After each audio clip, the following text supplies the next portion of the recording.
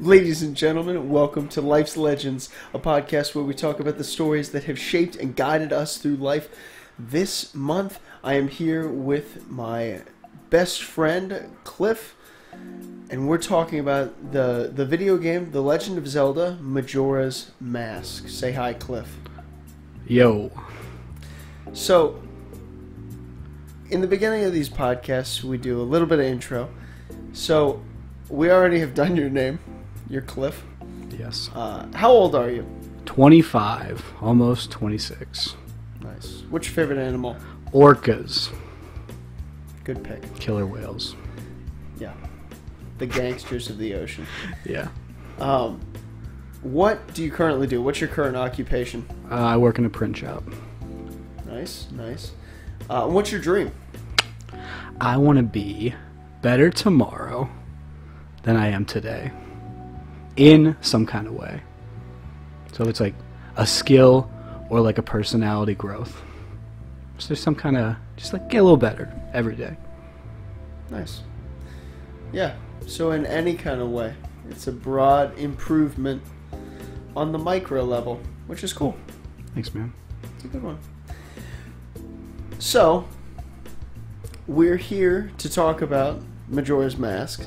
But before we get into that, I like to be able to shout out different stories that you might be engaged in right now or want people to know about. So, what is a story that you want to shout out? I think this game, it's a good game, but it's just, get used to Zelda before you. This is not the good dip your toes in game, and I think one of the best ones for that would be Wind Waker, so play that first, and then maybe hop back into this one. Okay, so you think, if I didn't know anything about Legend of Zelda, Wind Waker first, and then come here. Wind Waker, Ocarina of Time, Okay. Breath of the Wild. It's just this one's weird, and we're going to talk about why it's weird. Sure. It's just a weird starter, I think you'd agree. Yeah, oh yeah, for sure. I mean, I haven't actually played Wind Waker, but I've played Ocarina of Time, and this is definitely weird comparatively. But yeah, we're obviously going to talk about that later. My shout out, I wanted to stick in the video game and even the Nintendo realm. My shout out is a video game called Luigi's Mansion that is my favorite video game ever. It's a wild pick. I know. It's a good game, but it's a wild pick. Love it. The number one. Yeah, number one. I just really like the game. I like the story. It's the perfect level of spooky for me. Not a very big spooky guy. Mm-hmm. Yeah, I just love it. So I definitely, if you're into Nintendo games, go that way. Any of the three, the middle one, Luigi's Mansion 2, not as great. But still interesting and good. Also a 3DS game, so if you're playing Majora's Mask, you have the equipment.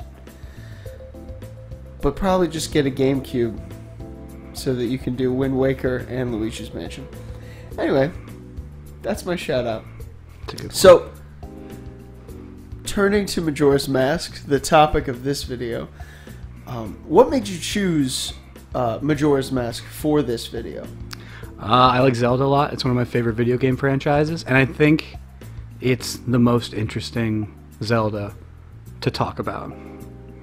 Nice. It's the most to get into here. And we'll definitely get into that. When did you first play the game? So this is the one that I I couldn't beat this one because too scary when I was a little guy. Okay. Not like too spooky, but just too anxious. I was too anxious with the mechanics, and I just kept finding myself coming back to it over and over again until one time it clicked. And then when it clicks, it's really cool. But Nice. I think some people need it to click, and it didn't click for me for a while. It was the last Zelda game I beat. Wow. Okay. Nice. Yeah. But you played it young, but just didn't make it through it until later. Not even very far. Okay. Deku, Woodfall. Wow. Okay. It was Yeah. too much. Time mechanics are stressful for sure. You said it, brother. Ironically, I thought I was going to be bothered by that, but wasn't as much. But we'll talk about that later too. So, we have reached our first listener question as we exit the intro section, and that's, what is your favorite side quest in Majora's Mask? So, not any of the main dungeons, but any of the side quests. Of all of them, what was your favorite one to experience? Okay. Do you want to go first? You want me to go first? I can go first if you want. Okay. My favorite was Romani and the aliens. This is the best one. That's my favorite as well. Is it? Mm-hmm. That's great. Rolling up there, so I came in, I didn't talk to Romani the first time in the morning. Yeah. I just came on the night of the first day's night when they're there, and I just see them come down, and I'm like, what is that? Oh, really? Okay. Why are they like floating in? Yeah. On the house, and I tried to like hit them. It was so interesting. It was freaky. It was really interesting. I really liked it. I don't know if you have anything else to say about that, but I just think I love how you can experience the story of this game a lot, and I think it's cool that you got into it like that, because I feel like you're supposed to find Romani at the end of the first, like on that third day when the boulder is gone naturally, but you must have powder kegged in there. Yeah. After you did the second temple. And yes. That's cool. I like that. You didn't go over there, or like you didn't just get... I didn't go over there at all before I went to the north part, Snowhead. Okay. I didn't even make it down there.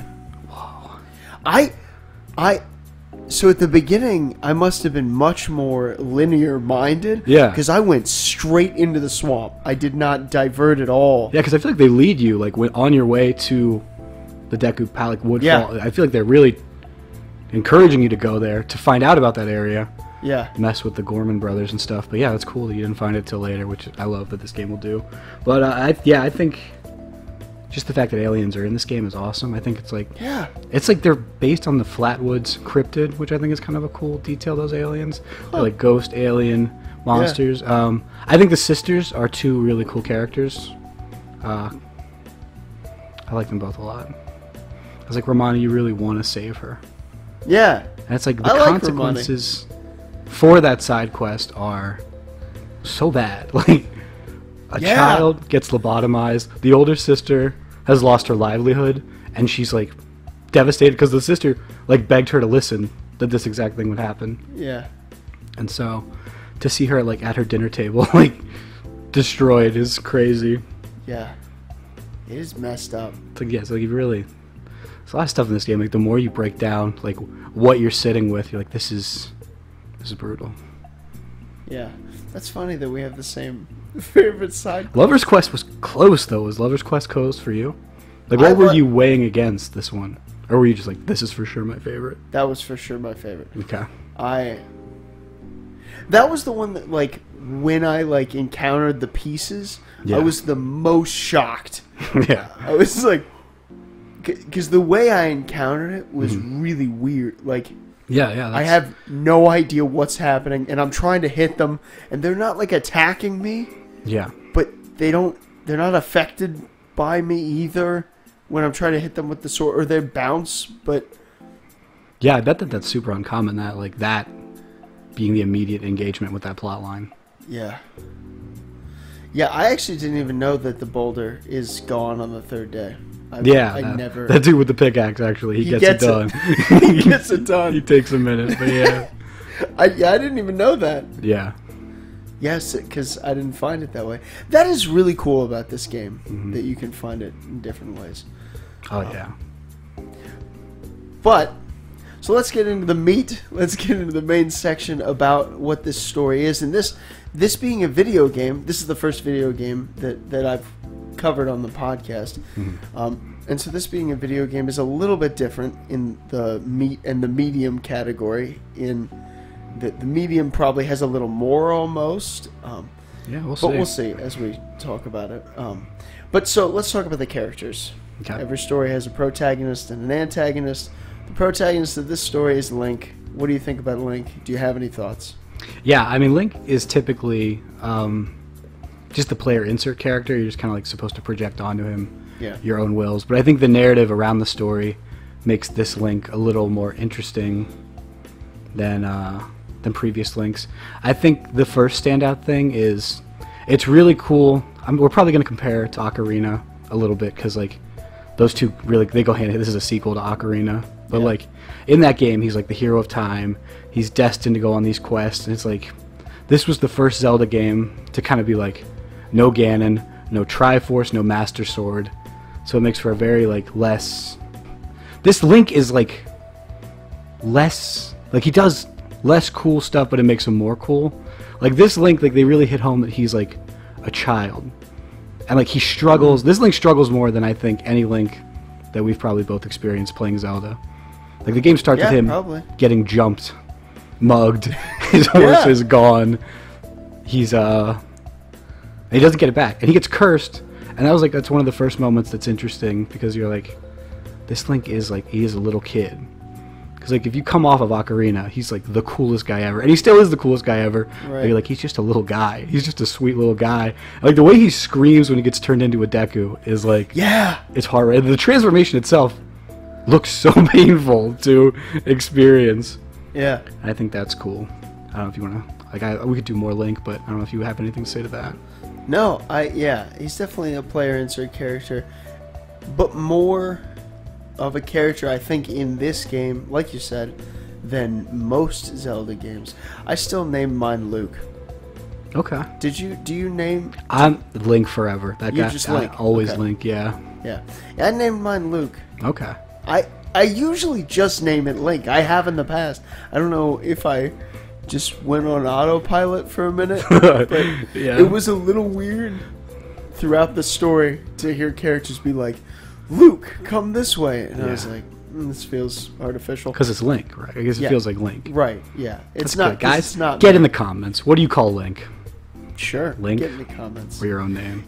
It's Or weird another rules. name. Yeah. Bob. Yeah, Karen. Eduardo. Steven. Enrique. Yeah. I A mean, lot of Spanish Links over there. Spanish names. But yeah, I think I don't know because that guy, I don't know. Link has always felt like Link to me, whereas like Pokemon trainers, I get it, call him whatever you want, but Sure. I've always called Link Link. Yeah. Well, I think he is a distinct character, especially in this game. Same thing with Epona. Like I've always called Epona. Yeah. You can name her sometimes. Oh, can you name her in this game? No. I didn't think so. No. Yeah.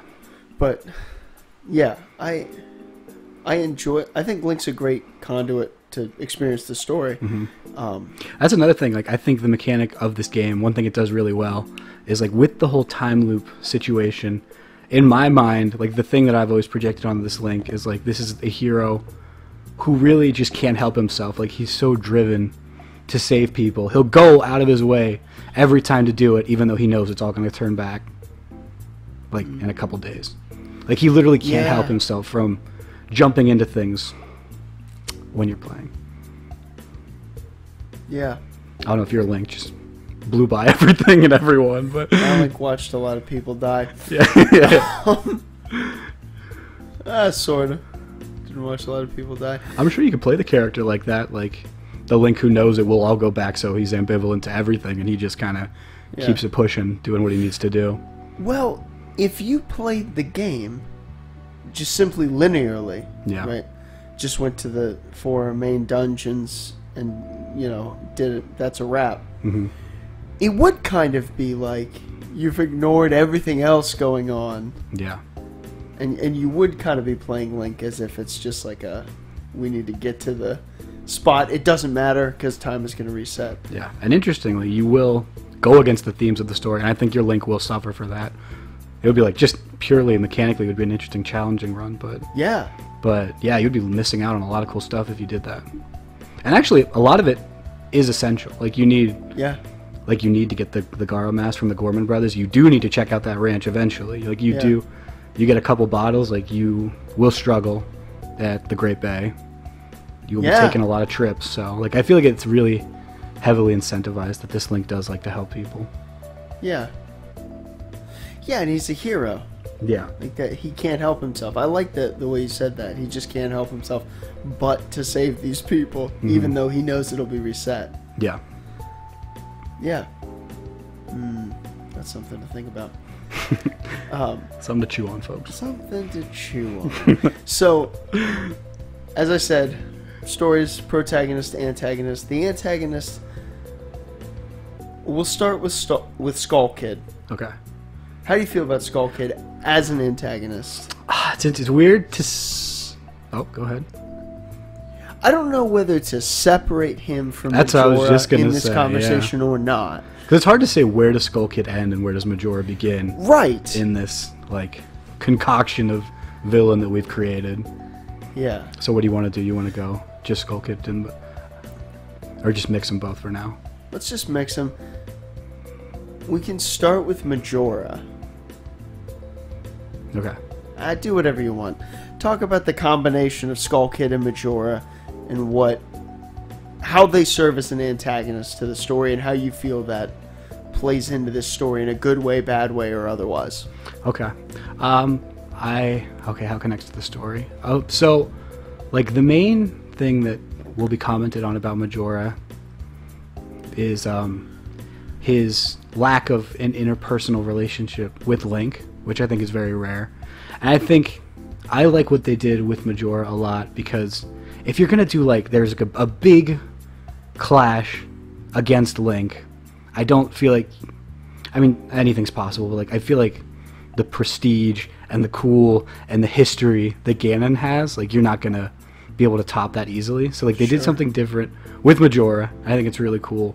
And I almost like more that there's no big back and forth between these two characters, because Majora feels like this pure force of, like, chaos and evil. I think it's cool that villain has zero interest in you at all, but you are constantly seeing their influence in the world. Like, every single place you go, like, worlds are suffering because of what he's doing. Yeah. It's like you're not even a thought in this guy's head, but he is creating devastating damage all the time. Like, above you, below you, around you, everything is crazy. That's how I'd feel about Majora. I think Skull Kid's cool because he's just like a sad, lonely little kid who's just, who is like a punk, like he does. He's a little trickstery kind of guy, but, like, he gets completely overtaken in this symbiotic relationship where, like, he slowly loses himself. Yeah. But it's cool.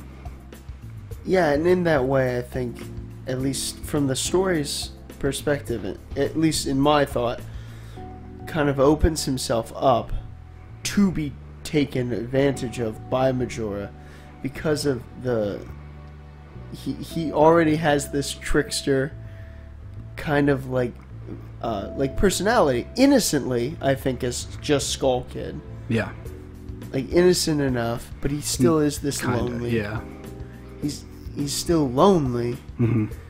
And this did you do the All Night Mask quest? Did you hear, like, that lore drop? I did not. Oh, okay.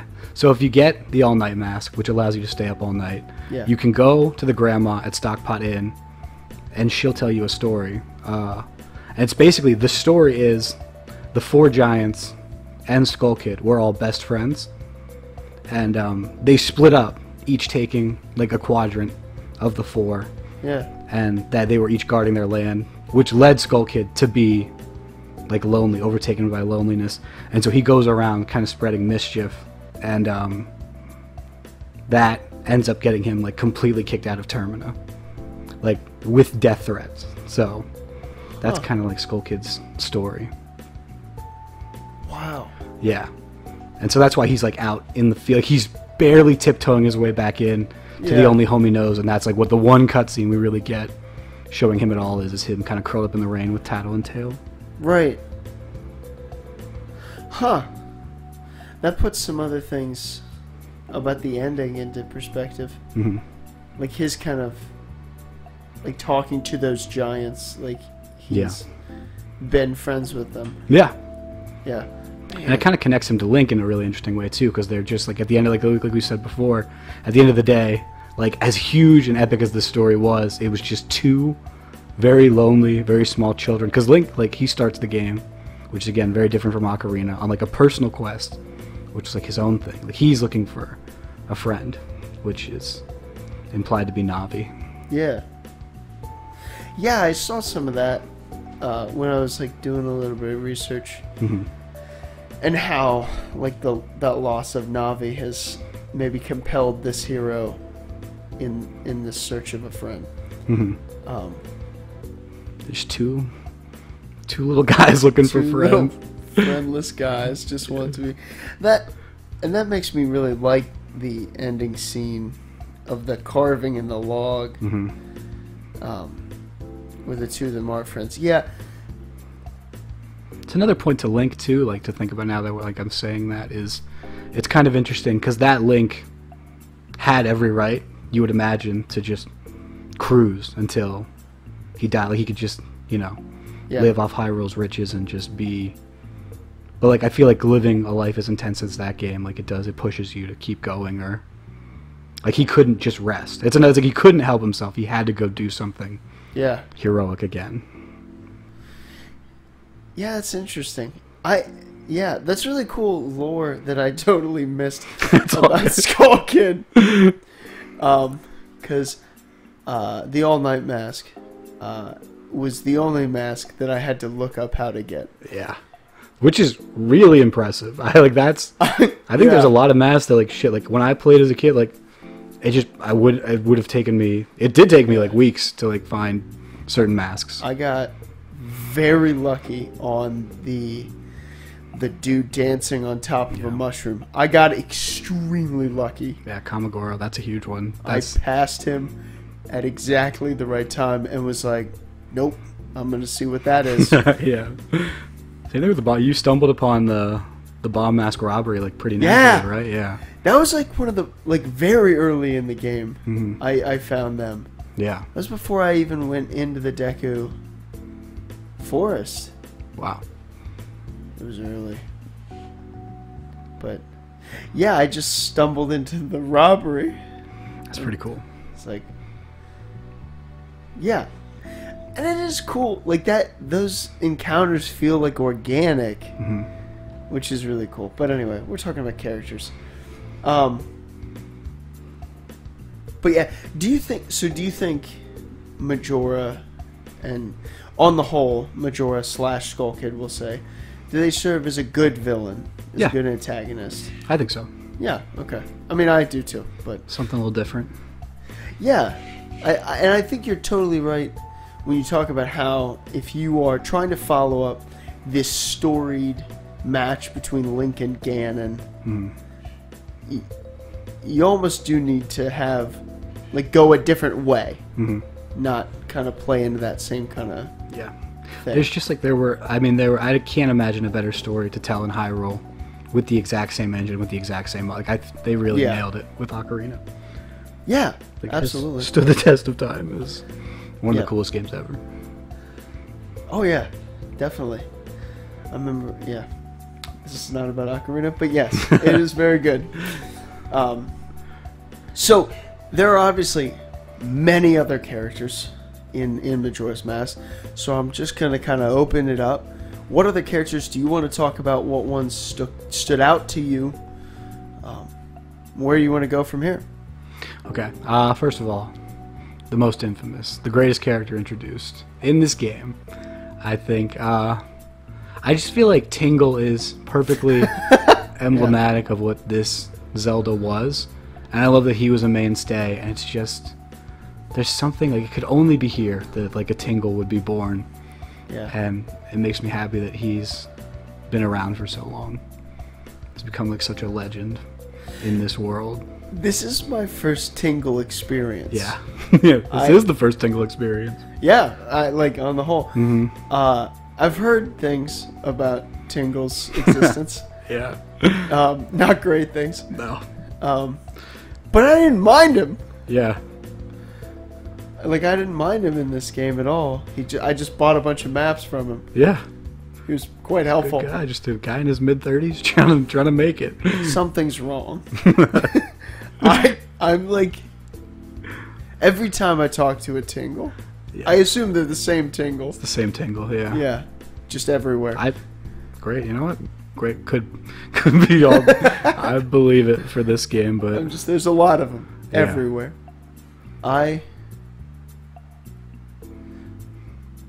If I fast travel from a Tingle to the Romani's Ranch save point, there's a Tingle right there. you're right. Is it the same? Did he Floated fly on that balloon Yeah. just at super speed? It's a good Maybe. question.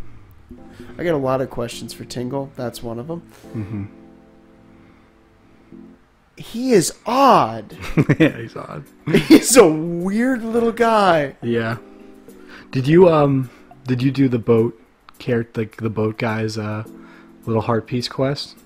No. Okay, that guy is his dad. Like when he's complaining about What? his son, that's like a little goofball idiot. Like if you take a picture of Tingle with the pictograph and show it to him, he's like, "Oh, my sweet baby boy." He's weird, but I like him. He's not so bad. I can't. Or the Deku King. You can also take a picture of the Deku King, and he'll give you a heart piece for that. Oh. It's like everything has like a cool little option where it's like everything can be approached in so many fun ways. Yeah. I'm going to be honest. I abandoned the picture thing immediately. Yeah, I mean that's really you can't do a lot with the pictograph. No, I just... Yeah.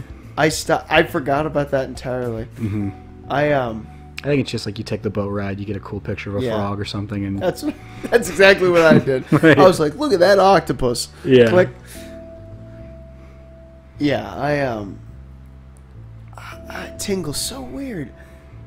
Does he think he's like an elf? I think it's like a big fake it till you make it situation with Okay. Tingle. But he's not an elf. He's waiting for his fairy. yeah, I don't But know. he's clearly like a 30-year-old man. Yeah, 35. 35. Sorry, I didn't Yeah. mean to shave off a couple. Yeah. I don't know. It's just cool. It's just fun. Like Yeah. just like it could just be a map guy. I just love the little extra effort that he is in a balloon 30 feet in the air that you have to shoot out of the sky. I love that he smoke bombs and it's like stays there. He's great. Yeah. Tingle's fun, for sure. Yeah. Yeah, can't vouch for any other Tingle experiences, but this one was fun and a little disturbing. Yeah.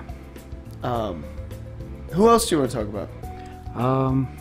Well, when I was researching this game, I think we talked about this earlier, but I got really into this apprentice side quest. I thought was just a cool little detail. It's like when you start the game, probably like one of the first NPCs you'll see is like the guy on the platform looking up at the moon, right? And he's like, it's getting pretty close. It's looking pretty bad. And then that guy's gone from there. And then if you do the Great Bay Skulltula house, he'll give you a reward, but the reward is different each day. I think the narrative is just like the way they tell that story I think is interesting. Because the first day he'll either give you the bigger wallet or 100 rupees. And he's like, this is my life savings. You can have this. Like, take it. And then the second day he says the same thing, but he gives you 50 rupees. And the third day he gives you 20, and he's kind of like, oh, I'm sorry, this is what I got, but you can have it for doing this. I just think that's a cool little, that's a whole story told, and we're not in the mechanics yet, but I think that's through gameplay mechanics, it's interesting because we could only know that experiencing a story this way because we know exactly how much his life savings in, and we know what his job is. So he was just an honest guy trying to make an honest living, starting an apprenticeship, but then with the realization of the moon coming in, he's he's just burning through his entire life savings. But then there's also a cool little moment where he's whatever he has left, when he meets Link, he gives the rest. Just go crazy, kid. Have fun for the last 2 days. We'll be alive. I think that's cool. Yeah, that is cool. And it's a unique thing that's only this game can do. Yeah. And they didn't even do it in the 3. I think in the 3DS, if you beat the second house, they just always give you the wallet. Okay. Yeah, I got the But maybe wallet after when I that they beat will, it. but yeah. I got the wallet when I beat it, but I forget what day I beat it on. Yeah. Because I needed something from that house. Oh, I needed the wallet for the all-night mask. Oh, gotcha. Okay. Because I needed to be able to carry 500 rupees. Hmm.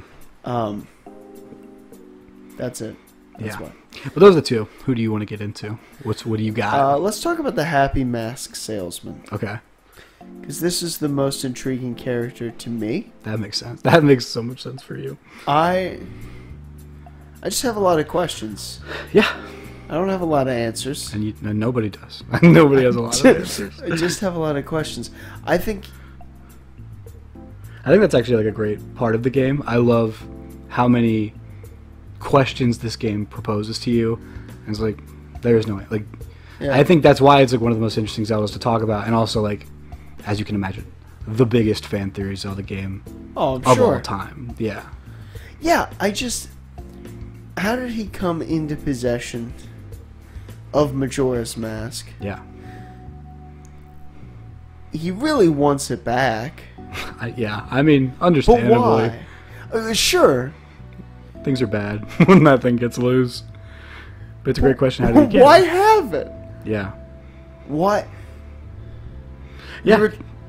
You're a mask salesman. Mm-hmm. I wouldn't. Get rid of that one. Yeah. He definitely. Yeah. He's interesting. He's so interesting. He's like entrusts Link to get it back, and then at the end, like once everything's resolved with Majora, yeah, like disappears. Mm-hmm. Yeah, just to quickly touch on his Yeah, Ocarina Quest. All that we know in that game is he was a mask salesman in that game. Kind of a a slower side quest most people don't do. But like when the time skip happens, he skips town, he's gone, and then you see him again at the end credits. So it's like he's always making moves. He's always he's in weird spots. And the thing that's like I think super freaky immediately is it's just like there's this weird intimate relationship created immediately with this character because he is aware that you went back in time. He's the only character. Like it really just feels like it's you, Skull Kid, and this guy, and then everything else is just like in question. But like he knows what's up as well, and he's the very beginning and the very end. So yeah, and he's able to distinguish one that you're not really a Deku. Yeah. And like take that mask off. Mm-hmm. Teaches you the Song of Healing. Knows the Song of Healing. So yeah. And his masks, also, which is very important. Many times, like not Navi, Tail. Do I have Tail? Tattle. You have Tattle. I have Tattle. Mm-hmm. Tattle. I like ask Tattle about whatever I'm looking at, and they're like, "This guy sure looks like he could use some healing." In like red bold print. Yeah. I'm like, so you want the song then? Yeah. But it's definitely it's used all the time. Mm-hmm. But he just seems like such a. It does feels like it's you, him, and Skull Kid that are aware of this looping, and everybody else isn't. Yeah. He's just really interesting to me because he has this air of like being outside of this conflict. Yeah. As like an observer almost. Yeah, he doesn't feel. I can't gauge well where he falls on the good and evil scale at all. Yeah. There's like his face is definitely purposely designed to be like that. His everything about his look is like I could be anything. Like I have no idea what his intentions are with anything. Yeah. Like at the end of the game, he seems like almost disappointed that the evil is gone from the mask. So it's like, why? Why though? Yeah. Yeah, and is that like this is no longer the same thing? Like this mask that held a lot of value to him. Mm-hmm. Did it hold the value because Majora was in it? I don't know. And why? Yeah. Then, if that's the case, because then you would be ecstatic that this like curse is no longer in this thing. Yeah. That you were clearly concerned about being out here. Yeah. Well, maybe not clearly. I don't know. It's just he's really interesting to me. I really liked seeing him. I also let's talk about Tattle and Tail. Okay. Real quick though, I want to say I Nope, think it's go cool ahead. that the Happy Mask Salesman. Just another thing to throw into like his freak factor is he's the only character who will and like this is a common like this is just a fun Majora fact, but he's one of the only characters when you click next on the speech bubble that he'll be in a completely different pose in a completely different position, and that just felt like a very like cool intentional choice. It's like you press A, he's like going like this, like holding his head. Press A again, he's shaking Link. Like press A, like he just like moves in a way that no other character moves. Like you click A on anybody else's text box, they'll just stay where they are, or like stay in the animation they're in. Yeah. Or like it'll play out like you're actually talking to that person. Where Right. he's like there's hard cuts between every animation he has. Yeah, he does. It's like a jump. Mm-hmm. Yeah, you're right. He's jumping around. Yeah, it's cool. It's so cool. It's very cool. Yeah. I have just so many questions. Yeah. I And also his quotes are, yeah, you've met with a terrible fate, haven't you? Is huge. yeah. And at the end, his line about like departing, you know, it doesn't have to be forever, but Yeah. it's like, I don't know. You just want to know everything about him, and they give you like the perfect little amount, I think, to just stoke the flames of curiosity forever. That ending quote, and I don't actually have it. I don't have it. I don't have it 100%, but I know the idea, I guess.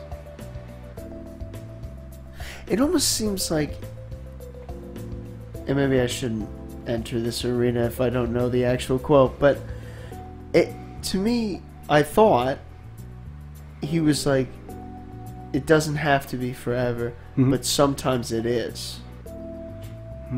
Maybe I could be totally wrong. I'd want to look it up just to be sure. Let's talk about Tattle and Tail. Oh, Tattle and Tail? You got tail thoughts? I don't have any tail thoughts. Let's talk about Tattle. I don't know. Tails. My tail thoughts are essentially like it feels like a hostage, and that makes me sad. Okay, I agree. But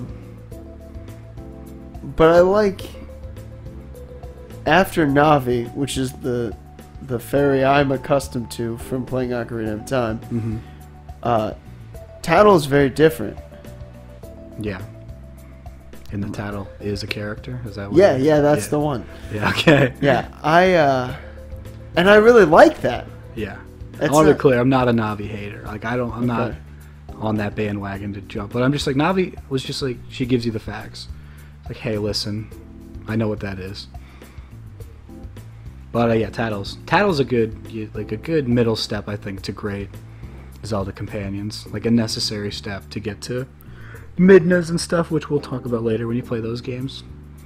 But yeah, I like Tattle. I didn't mean to cut you off there. You can give your Tattle thoughts. No, I just like Tattle. I like the character. The Tattle's a character. I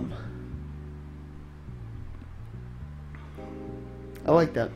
I do like their immediate, not at all bond with each other, where it's just a lot of trash talk about how lame you are, but then the door closes and she's like, hey, listen, we should team up. We're gonna get out of here. Yeah, I do love it in the beginning that he is like, so I said some things before. And they could have been taken different ways. Yeah. But I mean, we're stuck now, so let's help each other. Yeah, I think she's a cool, she's better. Like, they're improving the companions. I like Tattle. Just a little bit of sass. Put a little bit of sass in there.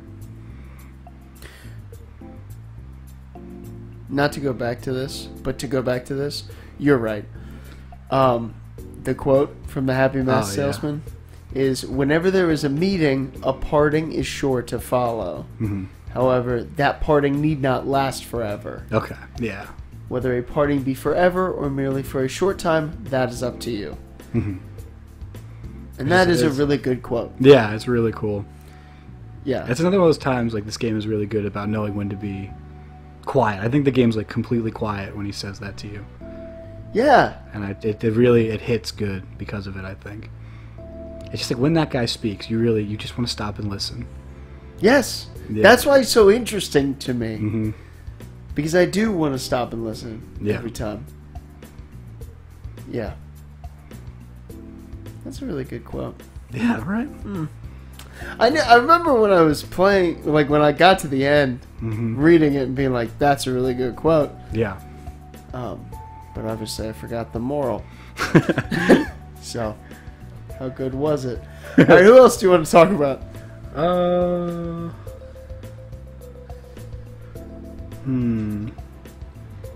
I like the Ranch Sisters. We talked about the Ranch Sisters. Yeah. I feel like we should. Do you think we'll cover Cafe and Anjou when we talk about the medium? Yeah, we can. Okay, then I'm good for now, I guess. Okay. I like Gorons. I like all Gorons all the time. Yeah, I'm a big Zora guy. You've been a Goron guy. I've been a Zora guy. We have our places. Yes. And we both like we both respect where we yeah. come from. Yeah. I have no shade towards Zoras. I'm not a Goron hater. I love Yeah. Gorons. I'll just save that for the medium. Okay. But yeah. Yeah. So, as we kind of wrap up the character thing, who was your favorite character in the story? I think I liked Cremia a lot. I liked Mikau a lot. I think those two were pretty big for me in this playthrough.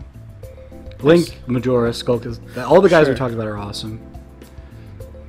But yeah, probably those two are. Nice. I just liked everything about them. Nice.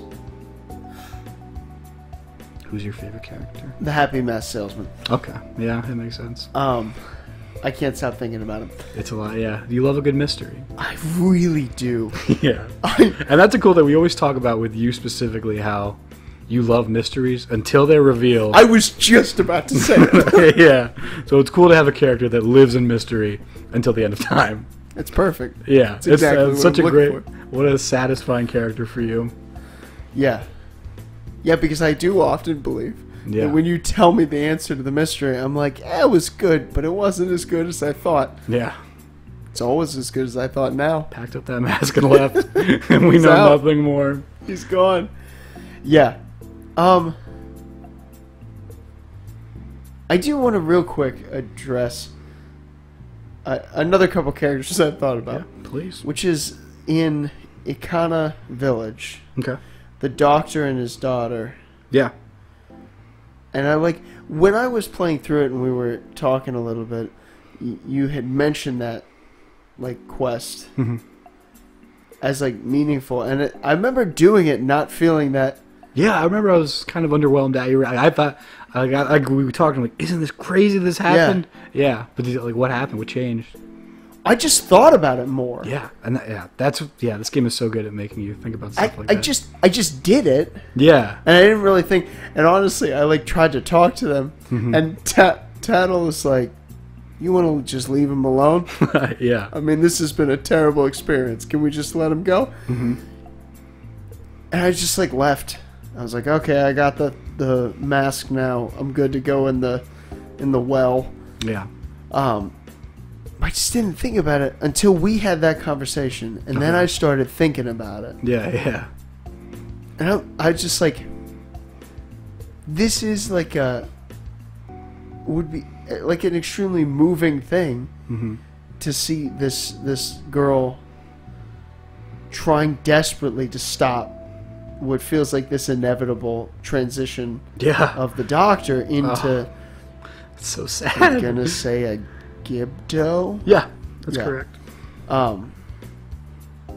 Yeah, it feels like inevitable, and you can tell from that basement that they're trying to stop it with everything they can. And also just like the image that there is no safety for this child. Like, she can't hide out in her home. She can't go outside because the dead are all around. Yeah. Like, there is no place where this child can relax. Like, just picturing the nights of that kid sleeping in her bed, which is like her father like banging on the wardrobe. Yeah. It's just like it's a nightmare. And that's what I'm talking. Like, the game's good at spooky, but it's great at like really think about how horrifying this is. Like, really sit with how terrible this. And that's what happened. Yeah. I like sat with it, Mm-hmm. and then I was like, wow, this is cool. This is much more. Yeah. It's much heavier than I Mhm. thought when I just kind of breezed through it. Yeah, I just wanted to mention it because it was like really It's impactful. a great quest. Yeah, one of the best. Um, That was up there for one of my favorite quests too. I was kind of surprised when you said the Romani. The ranch is just so good. It's really good. The ranch is so fun. I even like. I didn't go like all the way through that side quest. Like I didn't go with Kremi Oh, okay. until later. Okay. I saved Romani from the aliens purely because I was very interested in the aliens. Mm-hmm. And once they were gone, I was like, okay, I got some milk out of the deal. I'm good to go. Yeah. But I didn't even talk to Krimi to Okay. learn to go into town Oh, until okay. much late. Till I had gone through Akana. Mhm. I had done all the because then I spent time like talking to everyone I Yeah. could find to try and like find the rest of the masks. And I knew there was more at Yeah. that ranch. Okay. So I was like, so I went back, did the quest again, and talked to them. And I went through that, and then you see the Gorman brothers Yeah. riding with the masks on. Yeah, yeah. And all of a sudden, I was like, this is why they had that. Yeah. Because when like the ghost on the top is like, you gotta go find two mischievous brothers. I was like, I know who you're talking about. I've raced them before. Mhm. So You I know what's went- cool? I'm just thinking about this now. I wonder if the mask that they gave you is an extra from the third brother who went to pursue the arts. Then I got his mask. from- Maybe, yeah, right? That's, could be. That's the one. Yeah. But it was just so cool to see them, Mm-hmm. like in the mask, and I was like, that's why they have them. Yeah. Because like when I got the mask, I was like, why do you have this? Yeah. Yeah, they're Yeah, bad dudes. that was really cool. Yeah, they're not good guys. Yeah. And like their brother is fine. The third one Yeah. is like just fine. Yeah. It's kind of sad in the bar. Gotta be honest. Oh, Getting that that's another mask great was side depressing. quest. Yeah. Yeah. Anyway, so moving on to the setting. Termina's really cool. But what do you think Termina's about really Termina? And what do you want to talk about as regards the area that this game takes place in? I think like same kind of concept as the stuff with Ganon, where I'm like, if you're not going to do the same thing, like go nuts. And Termina is so different from Hyrule. Yeah. And I think what I like about Termina is it really plays into kind of the Majora villain, in that it feels very dreamlike. Like, it's just weird how it's like it's laid out in such a dream type way, where it's like there's a central area, every direction houses this different thing. It's just like Hyrule in Ocarina was very like, you feel like you're on a quest, you're journeying to each new land. Everything kind of makes sense, but it's just like there's just four very distinct quadrants with all their own dreamlike kind of place. And I like that areas can be so weird. Like I like the Astral Observatory. I like how like when you go in there, it's just like the stars are the walls. When you go into the moon, that like that landscape with the tree is one of like the coolest. Like, Well, yes. it just makes you feel so weird, like so far from home. Like, if that makes sense. Like, it's just nothing. It just feels so dreamlike. They capture a dreamlike energy very well in this game, I think. Yeah. Which I think part of what's cool is like they actually use the reuse of the Ocarina engine, like to its benefit, to like make a great setting, because it's weird 'cause, like Kotake and Kome, like this is a boss from Ocarina, and Yeah. they're two just sweet old ladies who make potions, and that is like your dream. It's like, you know, that guy that I know is like, you were selling me blue potion, and that's crazy. 'cause Yeah. that's not what you do. Yeah, it is. It does kind of lend itself to that dream-like Yeah. thing. I loved, even when I loved that in the moon, that giant field. That's awesome. It was really It's the cool. last thing you'd ever expect. Yeah, and like going through with all the other masks, Mhm. and then finally talking to the kid with Majora's mask on. Yeah. there's just something so... It was so, like, peaceful. Yeah. And almost, like, giving you a chance to then be like, are you ready? Yeah. Let's go. And then you go into that fight. Yeah. This It's is not me. This is the Alexander video, but he kind of pitched the question, like, maybe Majora also was, like, a very just lonely, like, god or whatever he is, just a very lonely creature. And that's why the symbiotic kind of relationship works so well between those two. And that would link all three of them. It could link all of them together. Like, I like that because that child is, like, I'm pretty sure he's, like, knees up, like, hugging his knees into his chest, sitting by himself. While the others are, like, playing around the tree. Mm-hmm. It's super. It's like it's just such a cool game to talk about. That's really interesting. Yeah. But yeah, the setting Termina as a whole, I think, is really cool. I actually really like how it's laid out. Mm-hmm. I like how something in my brain is made happy by, like, distinct sections. It's just like you're walking, like, snow to like it's just hard cut to snow. Snow. Yeah. I loved how when you finished a temple, beat the boss of a temple, that area changed. Like, something about that place was different. Yeah. Which is really cool. And I didn't even notice it the first time when I was in the Deku Swamp. Mm-hmm. Like, I knew the water was poisonous and then wasn't. Yeah. But until I went back after I had rewound time, and I was like, oh, it's not always clear now. Yeah. Oh, yeah, I have to go back and beat that boss again if I want it to be clear. And that's same cool with, like, that Snowhead. they let you do that, yeah. Yeah, same with Snowhead, which is, like, I think, visually the most drastically different between the two, like, frozen and not frozen realities. It's very cool. I like Termina.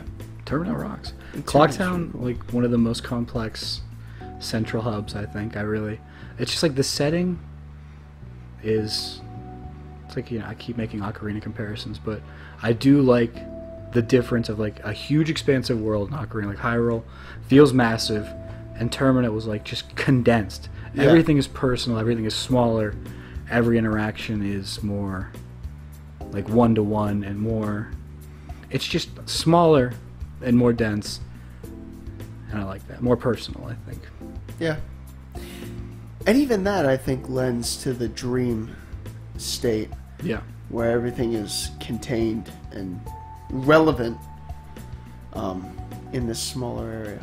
Yeah, it's definitely much different than the at least what I remember of Ocarina of Times.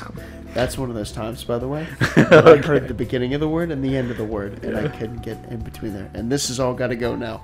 Let's keep it. No edits. No edits. No cuts. None.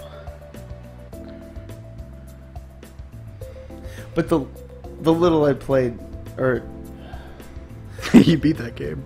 Yeah, when I played Ocarina of Time several years ago, the Hyrule is much different. Is laid out much different.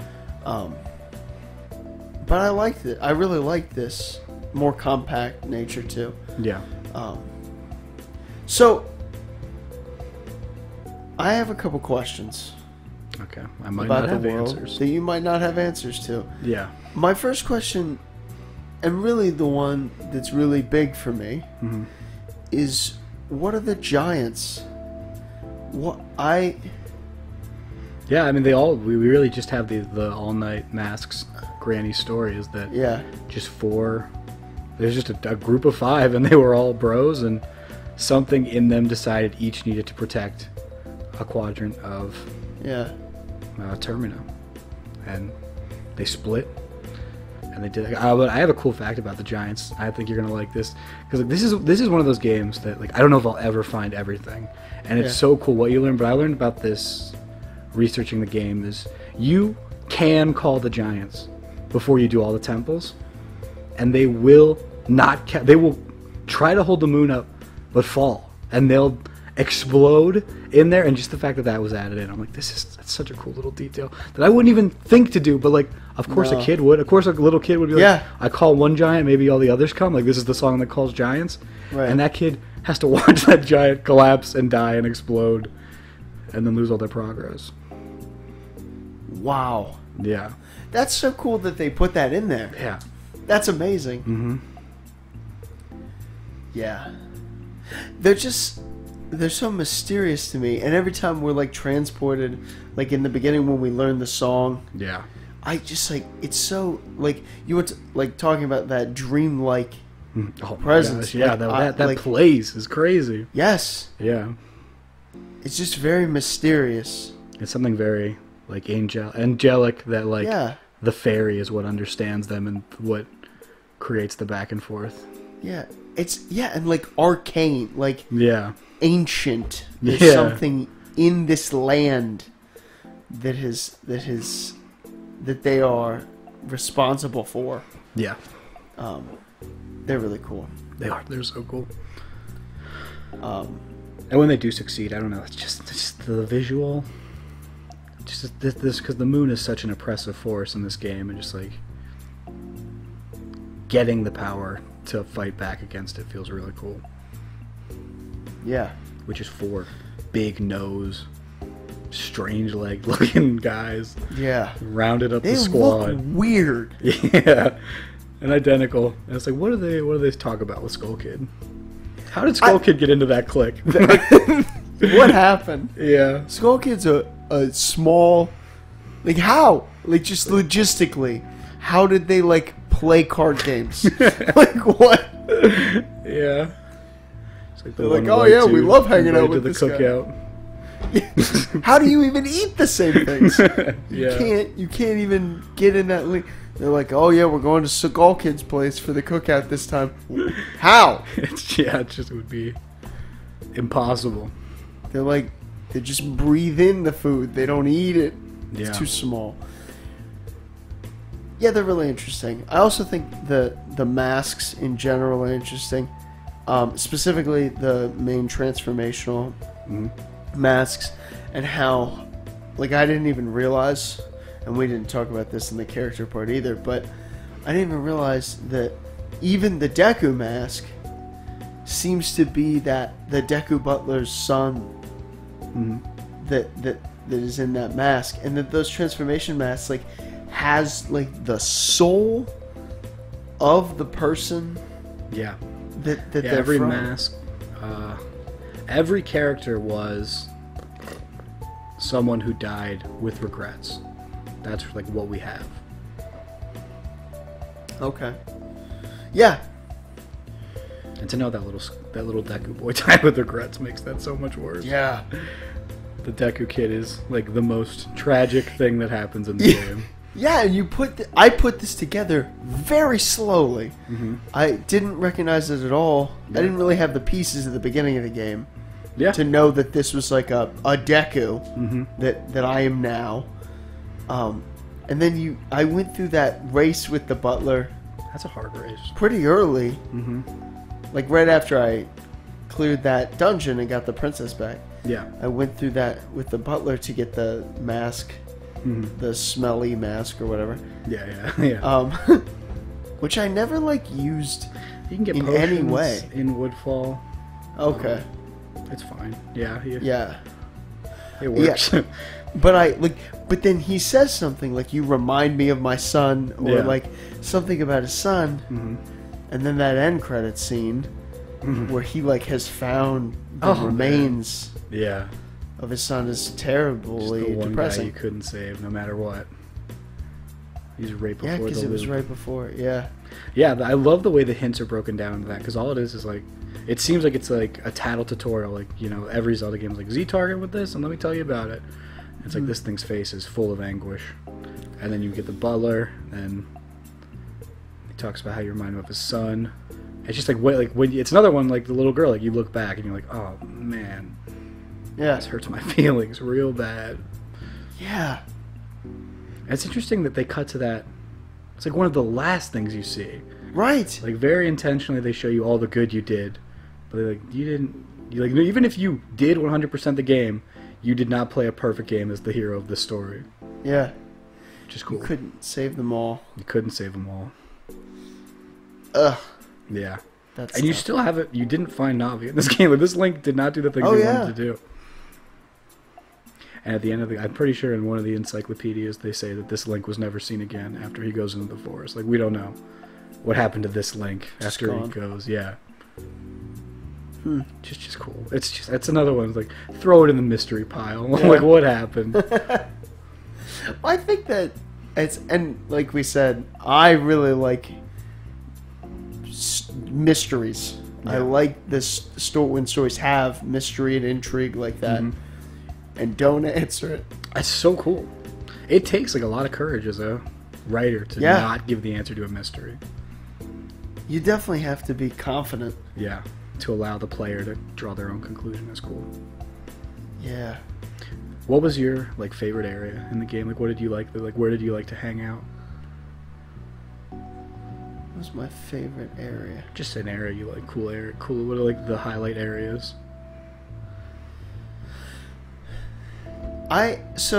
Despite my love of being a Goron most times, I actually like Great Bay. I love Great Bay. Yeah, Great Bay is. That's like the part of the game when I get there, I'm always really happy. I really like hanging out there. Yeah. I think that's my answer. I think my answer is like I like that place the best. If you count like the entire atmosphere of that is so, because like we got beavers up top being weird. Beavers, speaking of dreams, nothing in Zelda looks like that, and nothing like those don't look like Zelda characters to me. Yeah, those beavers. Yeah. Like those beavers are so strange. Yeah, I didn't think about that at the time, but now, like nothing in Zelda looks like that. Yeah. And I like. And they were so big. They're like as big as like Zora Link. Yeah, they're huge. They're not like regular beavers. Yeah. And I mean, minus the floaties and the goggles, but yeah, you go like there's depths with huge heels. Yeah, which is cool. That was another one, by the way, where you like I don't know how you had like the craziest you got in there without the seahorse, right? Yeah. Which that's like you and I didn't know what to do. Yeah. I just like because I hadn't gone through the pirates yet. Yeah. And so I just I like carefully like I took a couple steps. Yeah. And waited for the mist and then turned. Yeah. Till the mist wasn't there, and I like got in there. You can do it. You can do it. Yeah, if you know the path, you can do it. But I had to go back and get the seahorse anyway because it's kind of vital to get the other seahorse at the bottom. Yeah. Because when I did get in there, I was like, cool, but I don't know what's here. Yeah. I don't know why I'm here. Right. But the other place that I keep kicking around is Ikana Village. Okay. Yeah. I think I might have said this even a while ago when we were talking, but I just like I'm very unsure if I really like it or don't like it. Okay. It's like debatably the cruelest Skull Kid curse to like not let the dead rest. Yeah. And there's a lot of cool stuff in there. Yeah. Yeah, I like that. I think Great Bay is probably my favorite area, but I agree. I like that. Yeah. Is that your Yeah, Great Bay. Yeah, Pirate Fortress 2 is how awesome is a Pirate Fortress? Yeah. Very dope. I didn't expect the Pirate Fortress. Yeah. I didn't expect Gerudos at all. Mm-hmm. Yeah. Weird to have Gerudos no Ganon. Yeah. That's why it was kind of like interesting. Yeah. Yeah, probably just another like we had to be creative and reuse the models, and that was maybe the only models they had for that stealth. Although no, they have Dekus who are Deku will stealthy out of that little area. I like things like that. Mm-hmm. I really like in games like where you have to like stealth your way around things. Yeah. like a big, like the Arkham games with the Batman games. Yeah. You have to do a lot of that. I really liked that. I remember as a kid. That's one of the things too. I think they really improved as a sequel from Ocarina. Like we're in medium, right? I know we're talking setting right now, but Yeah, we can be in medium. okay, yeah. But I like. It's just We're still in the meat technically. Oh god. Haven't hit the plot yet, but I'll wait. I'll wait. okay, we're waiting. I like. Yeah. They improve gameplay mechanics pretty well, I think, and that's a good example of one. And also, like we talked about with the alien quest, like before in Ocarina, you were just kind of going through the desert shooting targets on a wall, and that's fun and that's fine. But like this high stakes alien quest to save a little girl is pretty cool. Thank the Lord for the dog. Yeah. It's good because you ran around the house, right, and you just shot at him. Yeah. Because I think the quest like pretty heavily implies you should try to ride Epona around the ranch and do it. Well, that's what I did the first time. How'd you do it the first? I thought you encountered them the first time. Oh no, I just ran around and hit him the first time. Oh, with your sword. When I successfully did it. Okay, yeah. I was on Epona because that's Yeah. how you practice with the balloons. Yeah, exactly. And so I was like, okay, I have to do it this way. But then the second time, I was like, I don't think I have to do it this way. Yeah. And I had the bunny hood by that time. Bunny hood too. So I was just booking it around that little shack. Yeah. If I stop seeing the dog, I'm like, where did it go? Yeah. Yeah. Anyway, I forget what you were saying. But, It's a cool setting. yeah. I there's not an area I would even say I dislike. I think everything's kind of fun to traverse. Yeah, there's not an area I dislike aesthetically, I will say. Mechanically, there's one area I'm not that fond of. Okay. And I suppose we'll conceal that for teaser. later. Little teaser for the people. But let's, as we close out the meat here and talk about the plot, any plot elements that we haven't already talked about. We've talked about a lot that you want to talk about. I think we should probably talk about Cafe and Anjou Okay. and their quest. Yeah. Because it's pretty big and mostly story. How'd you feel about that quest, about them? What are your thoughts on them? I like that quest a lot. I think it's really good. I think it's sweet. I think they're really good at painting Anjou as being like a real believer, and like she really does love, like a hopeless romantic kind of. Yeah. And it's good at painting him as like the super desperate, like it just has to be done this exact perfect way, and everything has to go down how he wants. And it's just like it's so hard, but if you can make it happen, it's just like getting it all together feels really good. But then Bittersweet, which is like what they're the melancholic game, because they've got hours at most. Yeah. And they're at the center of. They're either at the center of a nuke or they're going right back to loneliness. Right. Which is cool because I think they're very intentional about like both of those characters being like they're very they place Anjou in so many central locations. Like you're not gonna not run into Anjou and talk to her a bunch of times for a bunch of reasons. And then I think they make Cafe really mysterious because like once you learn about how this game works, like you want those masks. So the little kid who runs to the mailbox with like a really cool looking fox mask and zips back to his house and you never see him again. You're like, what is going on here? I'm gonna need that. I'm gonna need to know what's up. And also it's cool, like just outside of the game world perspective, like that's a new model. So nothing from Ocarina is like that. So he draws you. Everything about him just draws you in, I think. Yeah. Yeah. Yeah, I like Cafe a lot. Cafe's cool. Cafe's another very you character, I would say. Yeah. I like Cafe a lot. Yeah. It's very interesting. It took me several cycles to get that done. Yeah. Because I kept missing things. Like I'm missing windows. of time and just A couple of really tight, weird ones. yeah. Yeah. I just couldn't get there in time. Hmm. But I thought overall, I like their story. Yeah. I do like that. Like, That might be the strongest emotional beat is that reunion, I think. Of like that really does feel like the heart yeah. of this game.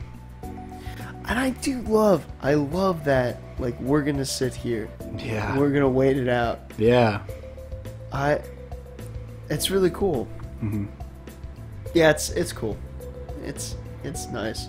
Mm. In what is like utter despair, it's cool to see like we're gonna sit here Yeah. and wait it out Yeah. because this was like all we needed, Hmm. and we're content then. Yeah. That moon is scary. Yeah. I don't want to live in that world. No. Yeah, we've talked about a lot of the story of the plot already. Is there anything that we missed that you wanted to make sure we talked about before we moved on? I think it'll be covered later. I think we'll probably have more character talk, but tied specifically to mechanics and stuff. So Yeah. I am good for. Yeah, I'm good for now. Okay, cool. So we will end the meat and move on into the medium. But before that, we have listener question number 2, which is, which of the temples was your favorite? And I went first last time, so you got to go first this time. I think Stone Tower Temple is my favorite temple. I just 2 for 2. nice. Yeah. We're on it. We're on it. I just think that there's I to this like I remember the first time I saw it, every time I saw it, the mechanic of flipping this dungeon upside down is the most mind-blowing thing. It's so cool. It's really cool. The fact that it works, like even just design-wise, blows my mind. Yeah. That it just clicks. And it's so cool. And even just like the aesthetic of this temple, it's like the elegy of emptiness is so weird. Those statues are so weird. Everything is it's just such a freaky temple. Yeah. Music is so good. It's good. I really like that. Yeah. It's so cool when you're going through it that, like, when I was, like, initially I enter it, I would not think that it could be flipped upside down and that works like that. Yeah. Because upside down is like the sky. Like you're looking up Right. at the sky. Yeah. Yeah. But it does work. Yeah. And that, it is really cool. Also, yeah, and that's my favorite yeah. temple too. I think I want to, in my research for this, I looked up that, I don't even know if this is a Christian thing, but I heard that this might be a reference to the Tower of Babel. Do you have background there? Does that make sense at all to you? I would maybe ask, like, in what way? I could see... Maybe in just like an up is down kind of way, like you think you're ascending, but you're actually flipping it and heading down to Twin Mold? I don't know. I don't totally know the story of the Tower of Babel. So in the Tower of Babel, the people of Earth come together and they build a tower, and they say, we're going to build this tower up to heaven. Mm-hmm. We're going to reach up to heaven. And so what they're really saying is, we are now great enough to become God. Okay. By building this temple. And so my idea of that is like in this sense is the king of Akana and the people of Akana, are they saying they have the hubris to build this thing? Yeah. That is great. But it could be anything else. I have no idea. But Okay. It's just a really cool temple. Yeah. Maybe they're saying like the ascension up because like getting Yeah. to the Stone Tower Temple was such a great climb Yeah. up. Only to reveal, if that all flipped, you've actually been descending the whole time and going down. Right. I don't know. Oh, maybe. It's cool. Maybe a very literal translation if it is based on the Tower of Babel. Sure. That's cool though. Yeah. Yeah, that's neat. Great Bay Temple also great. They're all good. Like Yeah. it was one of those things like they didn't have a lot of temples, but everything hit so good as a result. Yeah. three. Yeah, I of, thought they were all really good. Yeah, I would say Stone Tower also what it did really well is, and I know you like this when games do it too. I love the challenge that's like, do everything you know, like put every mask Yeah. to work now that you have all 3 transformation masks. Yeah. It's like everything had its moment to shine. Yeah. And you had to know like how to use them in different and like even I didn't think up to that point I had not outside of maybe a couple times with a couple of flowers I had not used the Deku mask like significantly Yeah. since like Woodfall. And so to then like have to navigate like a good portion of the Stone Temple with the Deku mask was like interesting. Yeah. Just brought it back in a way that I didn't think it would do, I guess. Okay, yeah. Yeah, I really like Stonefall Temple. Anyway, let's talk about the medium. So, as I said, this is the first video game that we've done on this podcast. And that means that there's a lot of things about this medium that aren't in most stories that would be in different formats and stuff. So what is unique about this as a video game and how that helps tell the story? I think what's cool is you're given the same 3-day period of time to look at, and you can examine it in the way that's most interesting to you, and sometimes the story unfolds in front of you, and I just think there's no way this could be anything else but a video game to be as interesting as it is. It's like the way the story unfolds is sometimes not even your choice. Like you stumbled upon this robbery with the grandma and you got the bomb mask and that's cool. And that's like one option. But like another option could be you could be shopping, you could go talk to that guy and her grandma and he'd be like, my grandma got robbed last night. And then in your brain you'd be like, I'm going back in time, that grandma's gonna be fine. Yeah. It's like you're building your own there and you really like they go out of their way to be like, what would you want to do if you could do anything with time travel? It's like, I would want to win the lottery. I would want to it's just, I would want to figure things out and take advantage of the world. It's just like down to like every little detail is cool. Yeah. I don't know that I've ever encountered a mechanic like the 3-day time limit. Yeah. Like this. When I started playing, so I am a terribly anxious person. This isn't news to you, but maybe news to everyone else. Yeah. I thought this was gonna like terrify me. I thought I was gonna be like a wreck playing this game, but I really wasn't. I thought it was cool to be able to like think about like, okay, how do I optimize then this time? What must happen? Yeah. Before I have to reset, and to look at things like that way, even like when like entering a temple and being like, oh no, I'm in here, I only have like 1 day left. I just got here. I don't know if I'm gonna make it. Yeah, and you can choose to roll the dice on that. It might not go well. Yeah, and like how frustrating it is when I didn't make it through Snowhead, right? Yeah. Maybe, yeah. When I didn't make it through Snowhead Temple, but made it a good deal through. Yeah. Was that your most tragic loss? Yeah, I got really far in. Yeah. That's another thing that I would also say. Could only ever be a video game. Because if I'm watching a movie and I know Link has 5 hours, I'm not panicking. I'm not stressed. No. I'm like, he's either going to hit it or he's not. But the personal control and like the force that I have to know I have to make the call at some point and like rolling the dice on what I do and don't want to risk is like it's like purely taking advantage of a video game mechanic. Yeah. And it just feels like it does make me anxious in a good way. Like I enjoy that much more than if I was watching a movie where a character had like if a character's defusing a bomb in a movie, like I'm not ever panicking. Right. But, yeah, because it's your actions now. Yeah. Like you're responsible. And you will lose if you don't make it. Right. You will lose big if you don't get to what you want to do. Yeah. Yeah.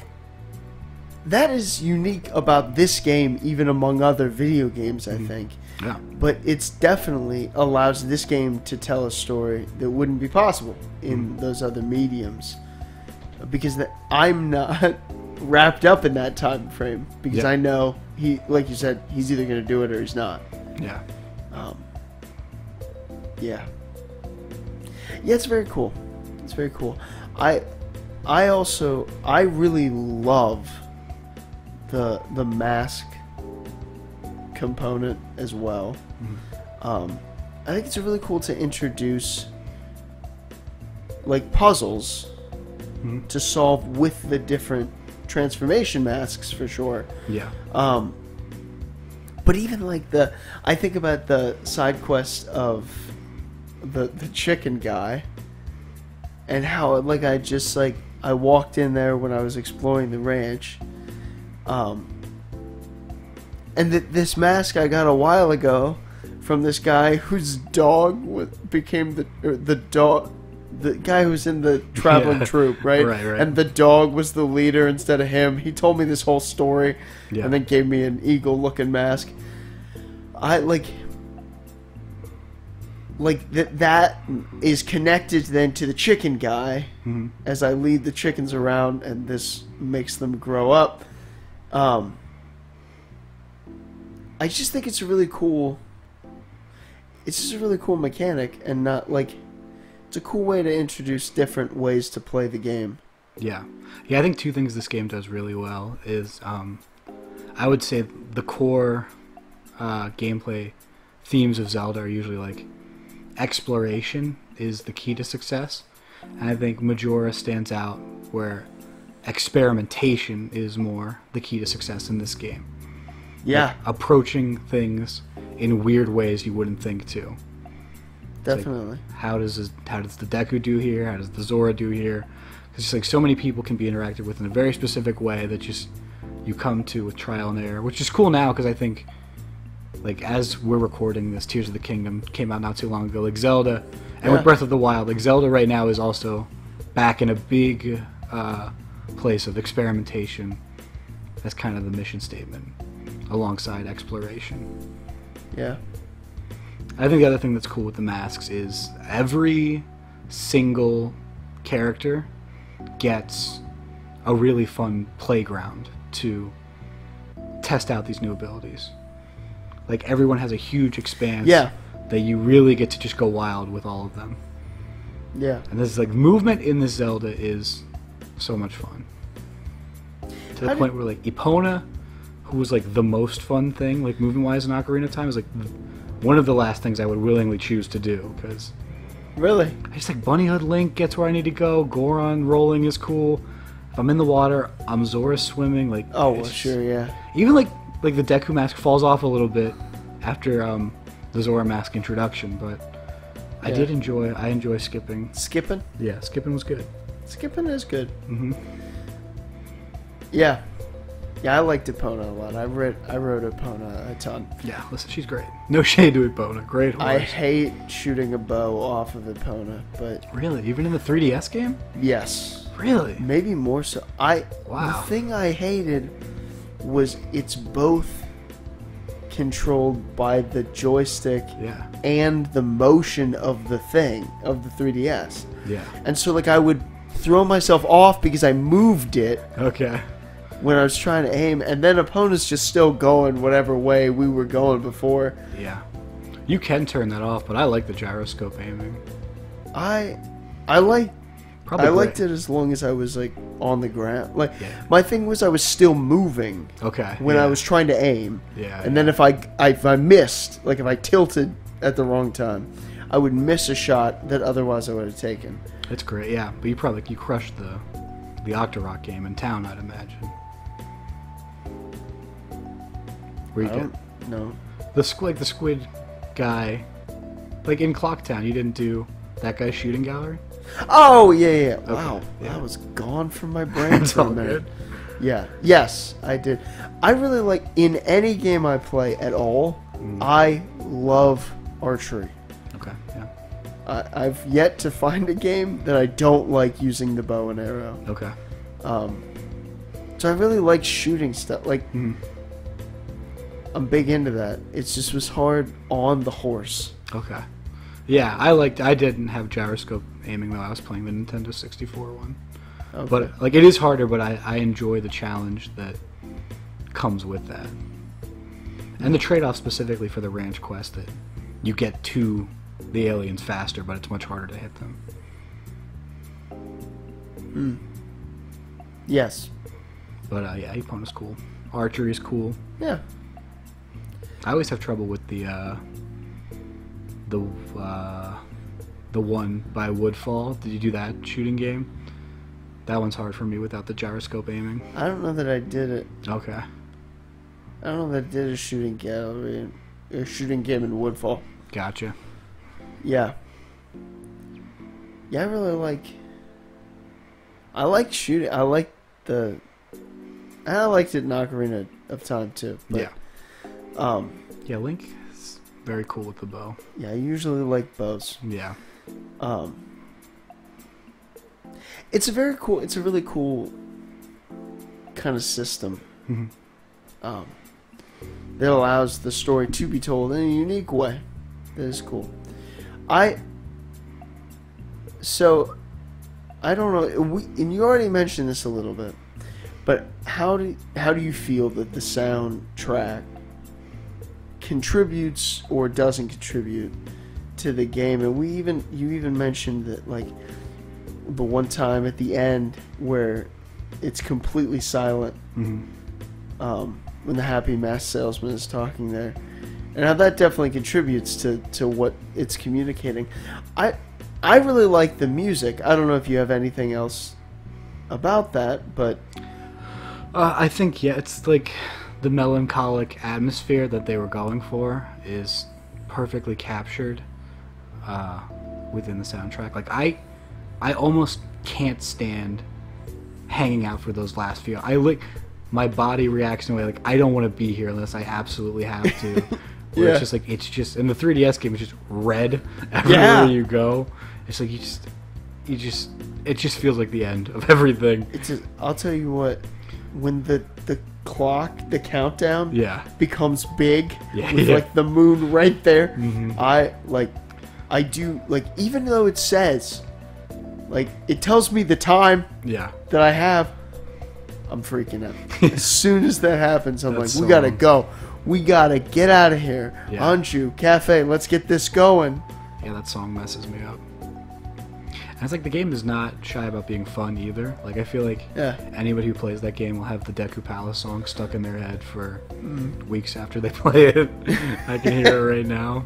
Yeah. It's great. It's a banger. It's a banger, yeah. it's very good.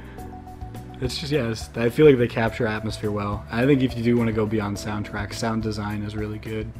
Like, there's like the serotonin hit anytime my Bomber's Notebook gets updated, like that little jingle.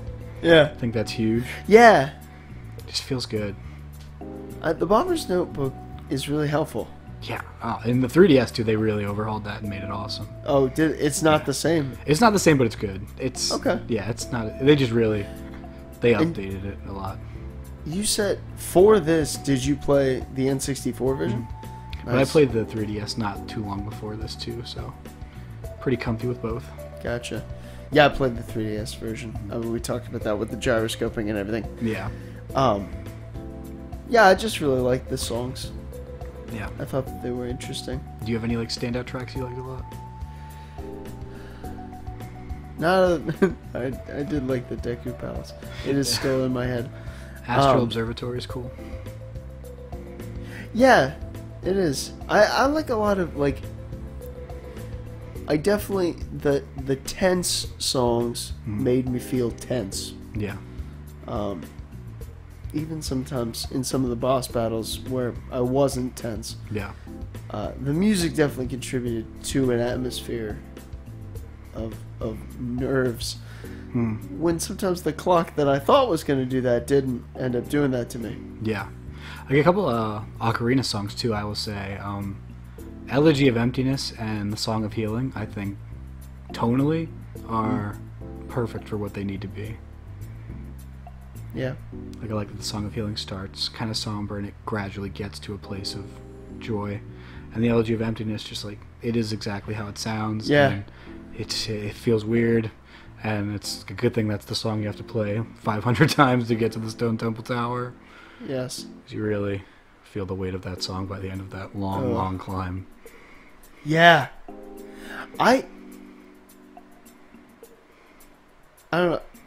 I was interested that they put like a owl save point, which I don't actually. Are those in the N64 version? They're in. I'll tell you what, man. I don't understand how the saves.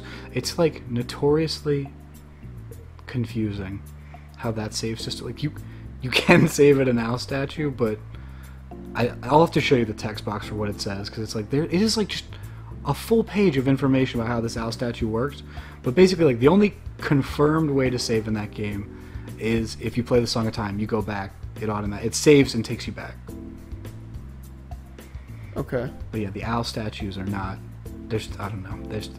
It's like you can save here, you can come back once. If you come back again, you'll be back at the beginning. It's It's weird. I'll show you the box. Because like in the 3DS version, yeah, you just save. once you get to the top, Yeah. I'm good. I never have to do that again because I'll just fast travel. Oh, any Okay. fast travel statue is also in. Okay, Yeah, you can fast travel to the same ones, gotcha. but the save ones are different. The save ones have different mechanics that I don't fully understand.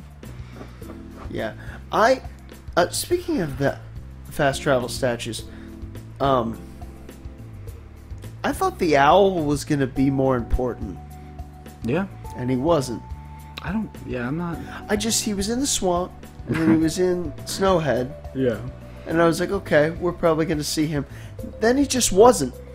Yeah. I don't know that I needed more owl. I don't know. It was strange. Yeah. It was weird.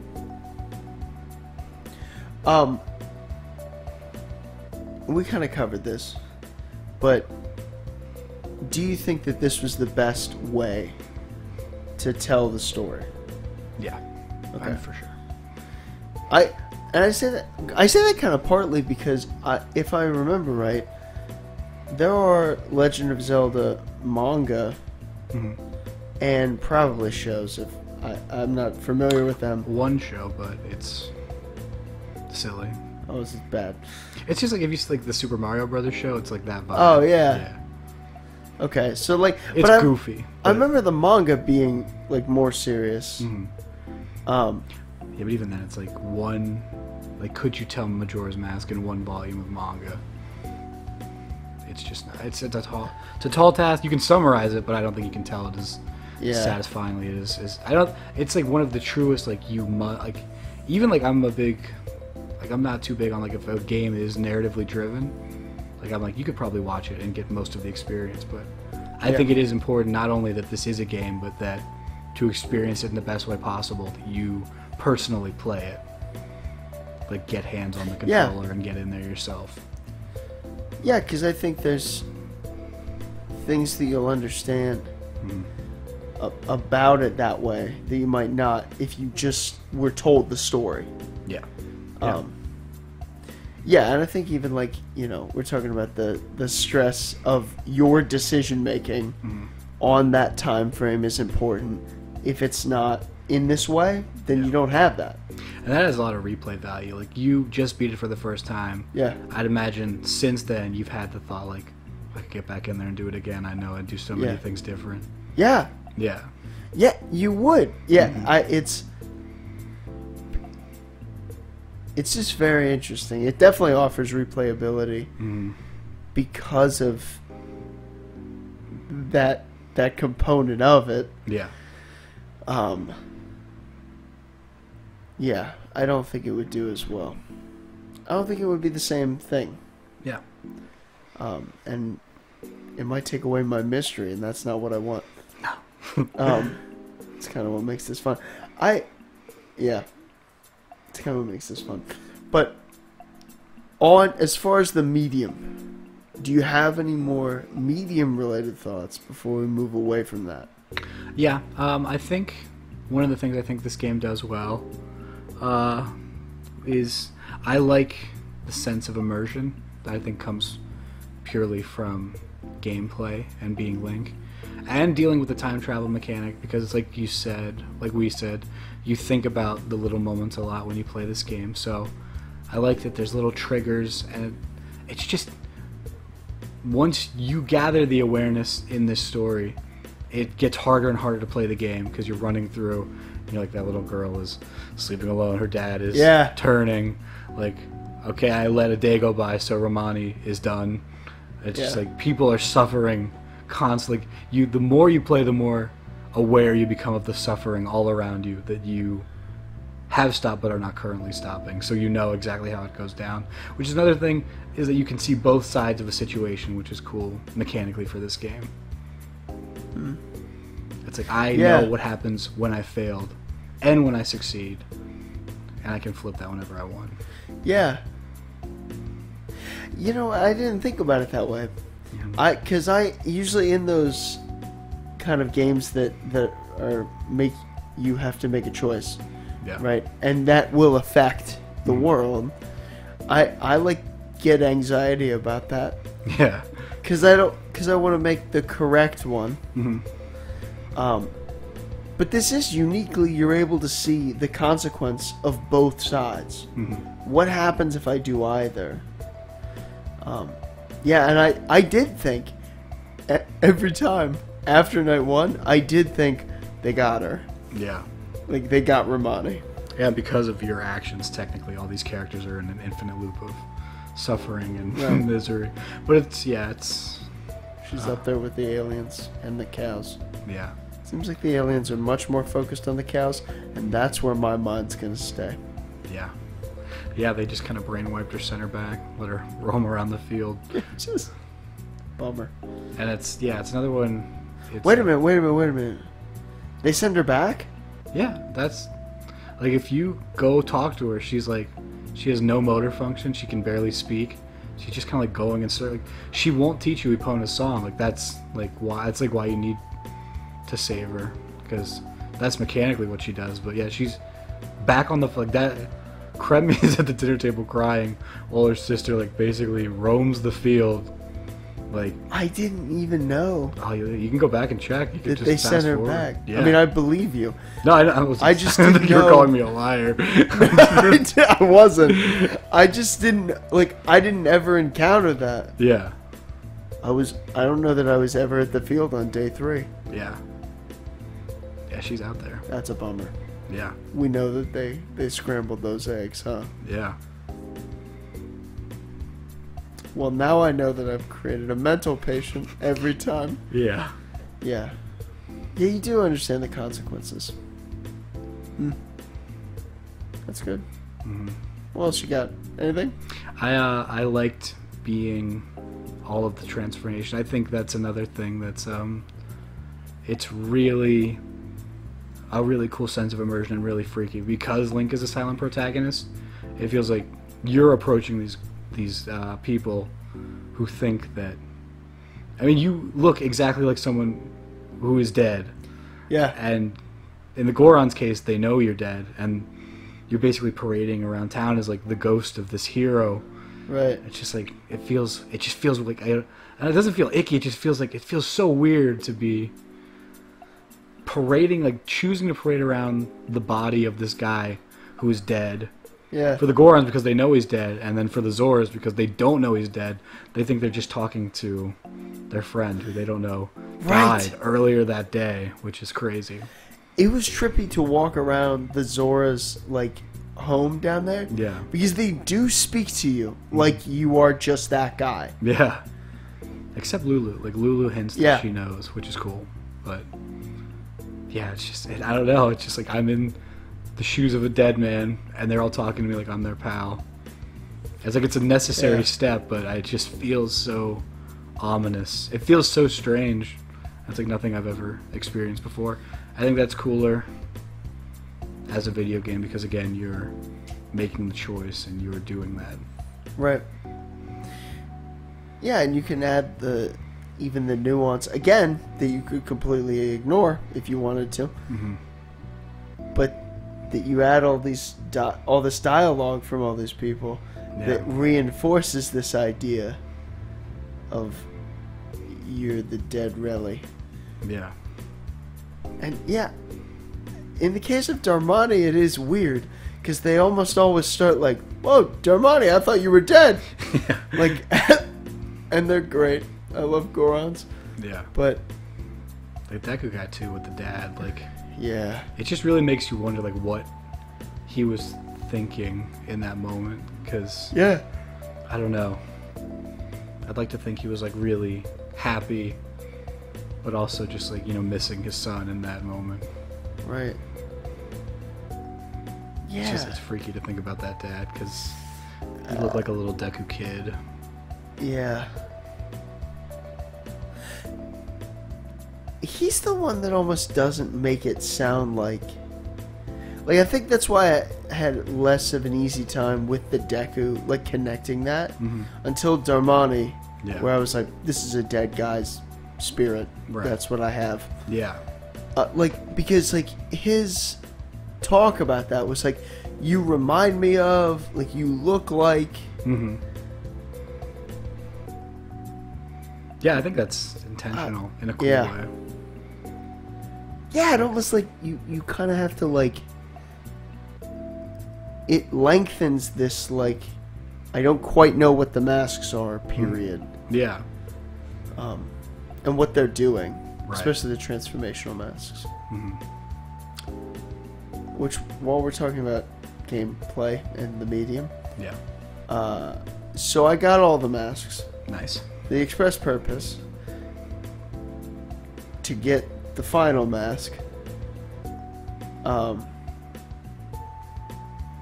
And I think I already said the only one I looked up was the All Might mask, because I had no idea how I was going to find that. Yeah. But I got through the other ones by just talking to everyone I could find. And I mean, I guess given enough time, maybe I would have found that. Or maybe I would have found that, like, that guy had it on night 3. It's tough. Yeah, there's a lot of little things that could easily go wrong on that one. Yeah, but so I had the Fierce Deity mask when I fought Majora. Yeah. It's unfortunate, isn't it? I mean, it wasn't much of a fight. You obliterated him. And this is actually, like, this is even broader. Yeah. Like, talking about most of the bosses in this game, with the exception of one, I often thought that the bosses in this game were very easy to beat. Yeah. I had trouble. I think the easiest was the bull at Snowhead. I forget what his actual name is. Goat. That was the easiest one for me. Okay. But the first one at Woodfall was pretty easy. And the fish was pretty easy too. I think the fish got me one time. Okay. Are they tripod? Twin mold. Twin mold. At Stone. And it's Tower. gone. Stone Tower. Yeah. They were hard. Okay. I actually had trouble with Yeah. them. I had to like kind of learn it in steps, like I would expect to, like on a lot of bosses. Sure. Yeah. And my word, I felt like I had to throw the second one around for an eternity before he actually. I did it so many times I thought, this isn't how you beat it. Yeah. But anyway, with the exception of that, a lot of these bosses I felt were easy. And even that one wasn't super hard once I figured out the pattern. Yeah. But with the Fierce Deity mask, Majora is quick. Yeah. Did you go back and refight him normal, or did you just? I didn't refight him. Okay, it's a good fight, but yeah, I think the Fierce Deity mask was. It's you obliterating Majora. Yeah, it is not close. Yeah. I think it's cool. It's a very cool I really fight. like. And again, like, what's going on? What is happening here? What is the Fierce Deity? Yeah. Why is he there? Why does he look like Link? Because Really he just cool looks sword. like adult Link. Impractical, but what a cool sword. Yeah, that's a thing. I've seen other stories do the double helix sword as like a creation sword. It's usually like tied with like the creation of the world. Okay, interesting. I wonder if that's like a legend or something. It might Famous, some kind of thing. It might be like a Japan thing. I It's don't know. cool. It looks if awesome. you know Yeah. and you're listening, throw it in the comments. But Get in the comments. I know that I have seen that before in manga. So it could just be a Japan thing. But it is a cool sword, like design-wise. It looks cool. Definitely impractical, but not if you could shoot lasers from the front. Yeah. Then it's super practical. You don't have to get close at all. No. And Majora takes some flops in that fight if you... It's really... Yeah, it's a cool fight. It's a cool fight either way. I guess it's cool to obliterate the final boss, but... I didn't take... Like, because I was playing the game for, you know, to do this podcast, I didn't just go ham in there. Yeah. But I imagine you could. You definitely can. You absolutely can, yeah. And even without doing that, it was not hard. Yeah. Yeah, it's worth doing if you ever feel like just seeing Yeah. how the boss plays out. Because it is a cool boss. Yeah, because there's like phases that were interesting. How Yeah. cool is the breakdancing phase where he's just zipping around? That's cool. I like that phase. That's another phase, like, it's just like this boss feels almost unconcerned that you're there. Like, very just a pure, like a being that can't contain itself. It's just gotta go nuts. And it is like unconcerned with you being like it moves as if it's not necessarily, especially in the beginning of that fight. It moves around, and not. I don't. Yeah, it's interesting. Yeah. It's cool. Yeah, I just want to. I don't know if this is a common thought that people have about the game, that the bosses seem to be quite easy. Well, they changed. It's common for the 3DS because they changed a lot of the bosses. Okay. For like, you'd be surprised by what's different. But first of all, in the Nintendo 64 game, none of the bosses have a big eye weakness. None of them do that. What? Yeah, none of them have a thing where their eye gets big and you hit it a lot. Gyarg never goes underwater, and Twin Mold, you don't do WWE moves. You just, the Stone Mask, you just get big and you can just hit Twin Mold with your sword. Oh. Yeah, that would make more sense. Much quicker. But I will say, thank the Lord, they changed Twin Mold's opening phase. Some of the changes I do like I don't mind the underwater section with the fish. Yeah. I might say I still prefer the original, but it's fine. The opening of Twin Mold where you shoot at the eyes is new. I think that's really cool.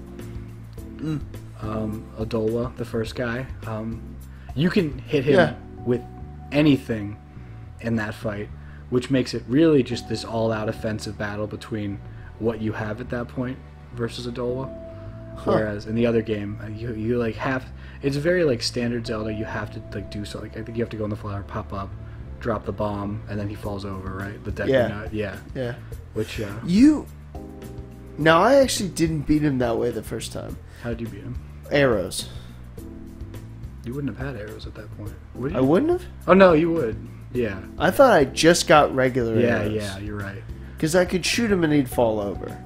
Or in the head, or yeah. Okay. So but it was much harder than if I just did the Deku Nut thing. Yeah. Okay. That's way easier. That's They clearly intended you to use. Yes. Yeah.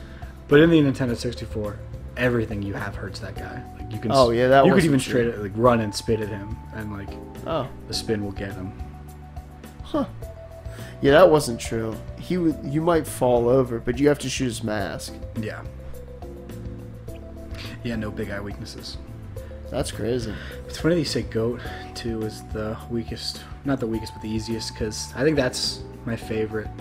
Because what I like about these bosses, they are easy. I don't think anyone's particularly super threatening, but they are mechanically interesting for Zelda, which is usually like, you just got the bomb, here's a guy that eats bombs, put a bomb in his mouth, and then hit him with the sword. You got him. You can do weird things in this game. Like, I think the gameplay of like just being a Goron, barreling down this like circular hallway, like going off ramps to land on like this weird ancient looking bull is really cool. Yeah, and I don't want it to sound like that's a necessarily even a criticism, because it's not like the bosses being easy is necessarily a negative thing. Yeah, I just noticed that as I was going through it. It's narratively like a strange choice too, because I would say I feel, with the exception of Woodfall, that Majora asks comparatively a lot of you in its dungeons compared to other Zelda games. Sure. Like in complexity. Yeah. So maybe, I don't know, maybe the idea is like it's going to be hard to get there within the time limit. So if you get to the boss, it would suck to have to start over because you kept dying to a boss over and over again. Yeah. Yeah, maybe that is part of the thought process. Yeah. I didn't think about that. But yeah, but Majora, I don't know if I understand the Fierce Deity decision. Like I kind of wish that was still a more challenging fight, but it's cool to blow up the final boss. But I think that fight is at its best when you're just Link. Yeah. And you use a lot of the transformation masks in that fight. The Zora one's big in that fight. Oh, well, I'm glad it did Fierce Deity. Yeah. I had the most trouble with the Zora mask. Mm-hmm. Oh, that makes it. That's probably how you hit the floating mask with the fins. Yeah. Yeah, that makes sense. I had trouble swimming. Yeah. I got much better at swimming by the end of that game. Yeah. But like, because when you do, I forget the fish boss's name. Yarg, I think. Sure. When you do Yarg's like challenge, you talk to him at the tree. Mm-hmm. You have to like use the fast swimming. Mm-hmm. I think we even talked about that there's not a difference in the N64. If you're swimming forward, it's the fast one. You are fast swimming in that game. And I think that's kind of the problem that they set themselves up with, is they made it consume magic. Yeah. Which, like, the problem that I think exists with that is when you get the Zora mask, the first thing you want to do is you want to hop in that ocean and you want to swim. Yeah. And it's so fun and cool in the Nintendo 64 game to swim fast because it's a limitless resource.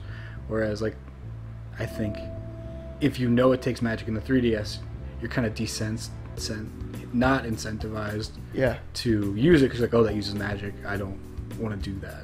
Yeah, that's exactly how I felt. Yeah. And they didn't put magic in the Great Bay, which is, like, a wild decision to me, but... Yeah. It was hard. Yeah. If I was out, you just can't get into that pirate I gotta fortress. go. Yeah, you gotta hop back magic from somewhere. Yeah. Which is a shame because like I like the Zora mask, and I like the swimming is my favorite movement option in that game, and like mastering that is my favorite. I love the movement option. It was cool to master it. It was cool to get better. Yeah. Because you did the beavers. So yeah. The beaver game helped me, and definitely that last. But that's the problem, though. You shouldn't be learning at the last phase of the game. Yeah. And that's also a 3DS exclusive challenge. That's not in the Nintendo 64 game. You do something with all the guys, but not that specific one you don't do. Let me tell you, I hated the Goron one. The Goron one is like the same. That one is so brutal. It was so bad. That one's really tight. I just got so mad falling down that crevice The turns. billion times. So tight. I got it. You hated Goron Racing too, right? You struggled with the Goron race. Oh my gosh, the Goron race. So I get way ahead. Yeah. In the beginning, I'm like, we're good, we're golden, because I'm like Mario Kart is what's in my head. Yeah. No, they'll rubber band themselves back. Directly behind you. It took so long. Yeah. And it was worth it because then I got the gold dust for that, like the upgraded sword, which was super worth it. Yeah. But, oh my word. It's another cool little, like, no master sword, so you went with the gilded sword, which is... Even the Kokiri sword, like that middle stage you have to have, I like that sword. Yeah. But yeah, the Gilded Sword is just weird. It's such a weird, cool sword. Yeah. I liked it. I like that it incorporates elements of gold in it. Like you can feel the gold dust in the sword. Yeah. It's really cool. Yeah. Yeah.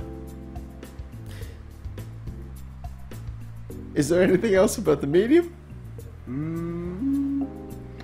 I think I'm good. Cool. We will move on then to our third and final listener question, which is, what is your favorite mask and why? The Zora mask is my favorite mask because it's my favorite movement option in the game. I like Mikau's story. I like the way Zora Link looks. And the swimming is just, I think the swimming is so fun. Nice. Bunny Hood I get a lot of use out of. Mask of Truth. Very just weird fun. Fun to play around with. Yeah, I like those. Nice. What's your favorite mask? The I should Goron let you mask. go first, my bad. No, you're fine. The Goron mask. Because it's my favorite movement option. Really? Is to roll around. You hated the races and the Goron challenges? Yeah. Sounds like it was excruciating anytime you had to use it seriously. I like to use it in an open field. I don't like to use it in a confined space. Yeah. When you're Certainly just chilling. not with freaking Gorons that just rubber band back to wherever you are. I was winning the race. They can't just get faster. Yeah. Also, more respect should be given to the bump, I think. Like, they're just little Gorons. Like, we are spiked. We are a Goron hero. Yeah. Like, they should be feeling that hit. I should be winning that race. Yeah. Anyway. I like the movement option. I like Gorons in every iteration I've ever been in, so I like their look and just being around them. But I did use the Bunny Hood a ton. Yeah. I used the bomb mask a decent amount before I actually got bombs. It feels good. It feels like you're getting away with something. Yeah, that's what it felt like. And because I got it so early, too. Yeah. I got it on one of my first couple days because I ran into the lady. And so I definitely used that a couple times. Nice, nice. Yeah, I thought is it the Keaton mask? The fox one? Yeah, something like that. I thought that was interesting because then I went and found one. I found a fox. Right. And I was like, is there one every time bushes run away from me? Because I know other places the bushes ran away. I thought that was cool. Yeah. Yeah, very weird. Cool kind of thing. Yeah. But yeah, the Goron mask is my favorite. Goron one you get to play with a lot too. I think that the punches are so weighty, the slams feel good. I feel like the satisfaction from just like dismantling that pillar is awesome. Oh, there's something just weighty about it. So cool. Yeah. You feel so strong. Yeah, it's really good. Yeah. I really love that. Transformation Master's so good. Yes. Yeah, I think my hypothesis here, most people probably would pick a transformation mask, is my guess. Yeah. Would you say you were, just a common complaint, I want to see how you feel. Yeah. Did you feel like you were bummed by the lack of items in this game? Or did the transformation masks like make it up enough for you? Because like if you think about it, literally every temple gives you an arrow, a bow, or some form of arrow, which is very different from how Zelda typically works. Yeah. Yeah, I didn't care. I was fine with it. I think that the masks definitely made up for it for me. Yeah. I still don't think I've played a ton of Zelda games. Okay. And so I don't know if that's because I'm not as well versed in this arena. But to me, it didn't impact me all that much. Okay. Do you feel like a certain way about that? I think the transformation masks are so cool, it more than justifies the limited item use. Yeah. I love the transformation masks. well Nice. worth the trade, in my opinion. Yeah, I mean, I agree. I definitely agree. So, that brings us to the last section, which is the moral. So, as you're probably aware, I think stories usually mean something. They usually say something. So, what do you think this story is saying? It's tough. It's a tough one. I just think it's like the words that you always hear to summarize this game are like bittersweet, melancholic. I think it really is like the mixture of light and darkness in the world and how they kind of like go hand in hand with each other. I think there's a lot of storylines about accepting your own mortality, and a lot of stuff about hope, I think, too, is important. Hope and compassion. Those are kind of the big themes that I see in this game. Yeah. So I don't know where you want to start there. I'm thinking of... Let's start with light and darkness. Okay. Mainly because I thought of one, like, super clear, like, visual indication of that Okay. in the two fairies that are quite literally a light one and a dark one, but not that they, like, embody that, Yeah. but that they signal that there's something there. Sure. Especially opposed to Ocarina of Time, there's one fairy who's light. Yeah. But what do you think it's saying about that light, darkness, togetherness, contrast? You know. I just think it's one of those things where it's like to know, you need to know suffering to know happiness, like the real compare and contrast, and it's just the harshness of things like will often like push you into realizing how good they are as well. It's like when the girl meets up with her dad again. It's like it was just so much misery that she suffered through for the eventual payoff of like a reunion and connection and light. And it's like the lovers are both struggling in darkness the whole time, just searching for the light at the end of the tunnel that connects them together. And then, we, like all three of us together, kind of do everything we can to make that happen. And then that reunion is so satisfying. Yeah. Yeah. And there is this, I think, all throughout it then, this idea of, I guess I'll say the necessity of sorrow. Okay. It's as a driving force to the hope that they get to. But what were the other two things that you said? Accepting your own mortality, I think, is a big part of this game. Let's do that one. I think this is kind of like the most interesting one to think about for me, because you're playing this game, and like as far as the residents of Termina know, well, those who come to accept it, you don't have long to live. Like it doesn't seem like they're operating on the same clock you are per se, but Yeah. they know that the end is near. Like they can see the moon getting closer, and it's just you're stuck in this moment of time and watching how people accept their own mortality and kind of how they go through with it. And it's interesting the range of emotions we can convey. Like I don't know if you talk to the sword master a lot, but days 1 and 2, he's like, I'll slice the moon in half, I'll take it out, no problem, I got this. Yeah. Or he's like, I'll tank the hit, my training has made me do it. But day 3, if you go back near the end of the game, you can slice a plank of wood that is like leads to the back of his dojo, and he's like cowering in fear, like just scared. Yeah.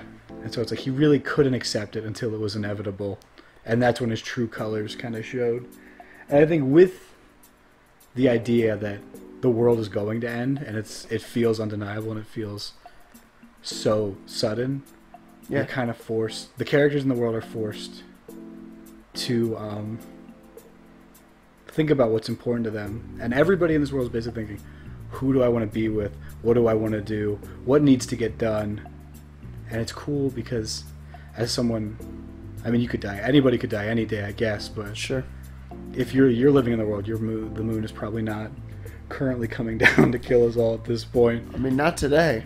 But you can still have the self-reflection of, oh, what's important to me? Yeah. Who do I want to spend time with? What if it was all going to end, where would I want to be? I think that is important to think about.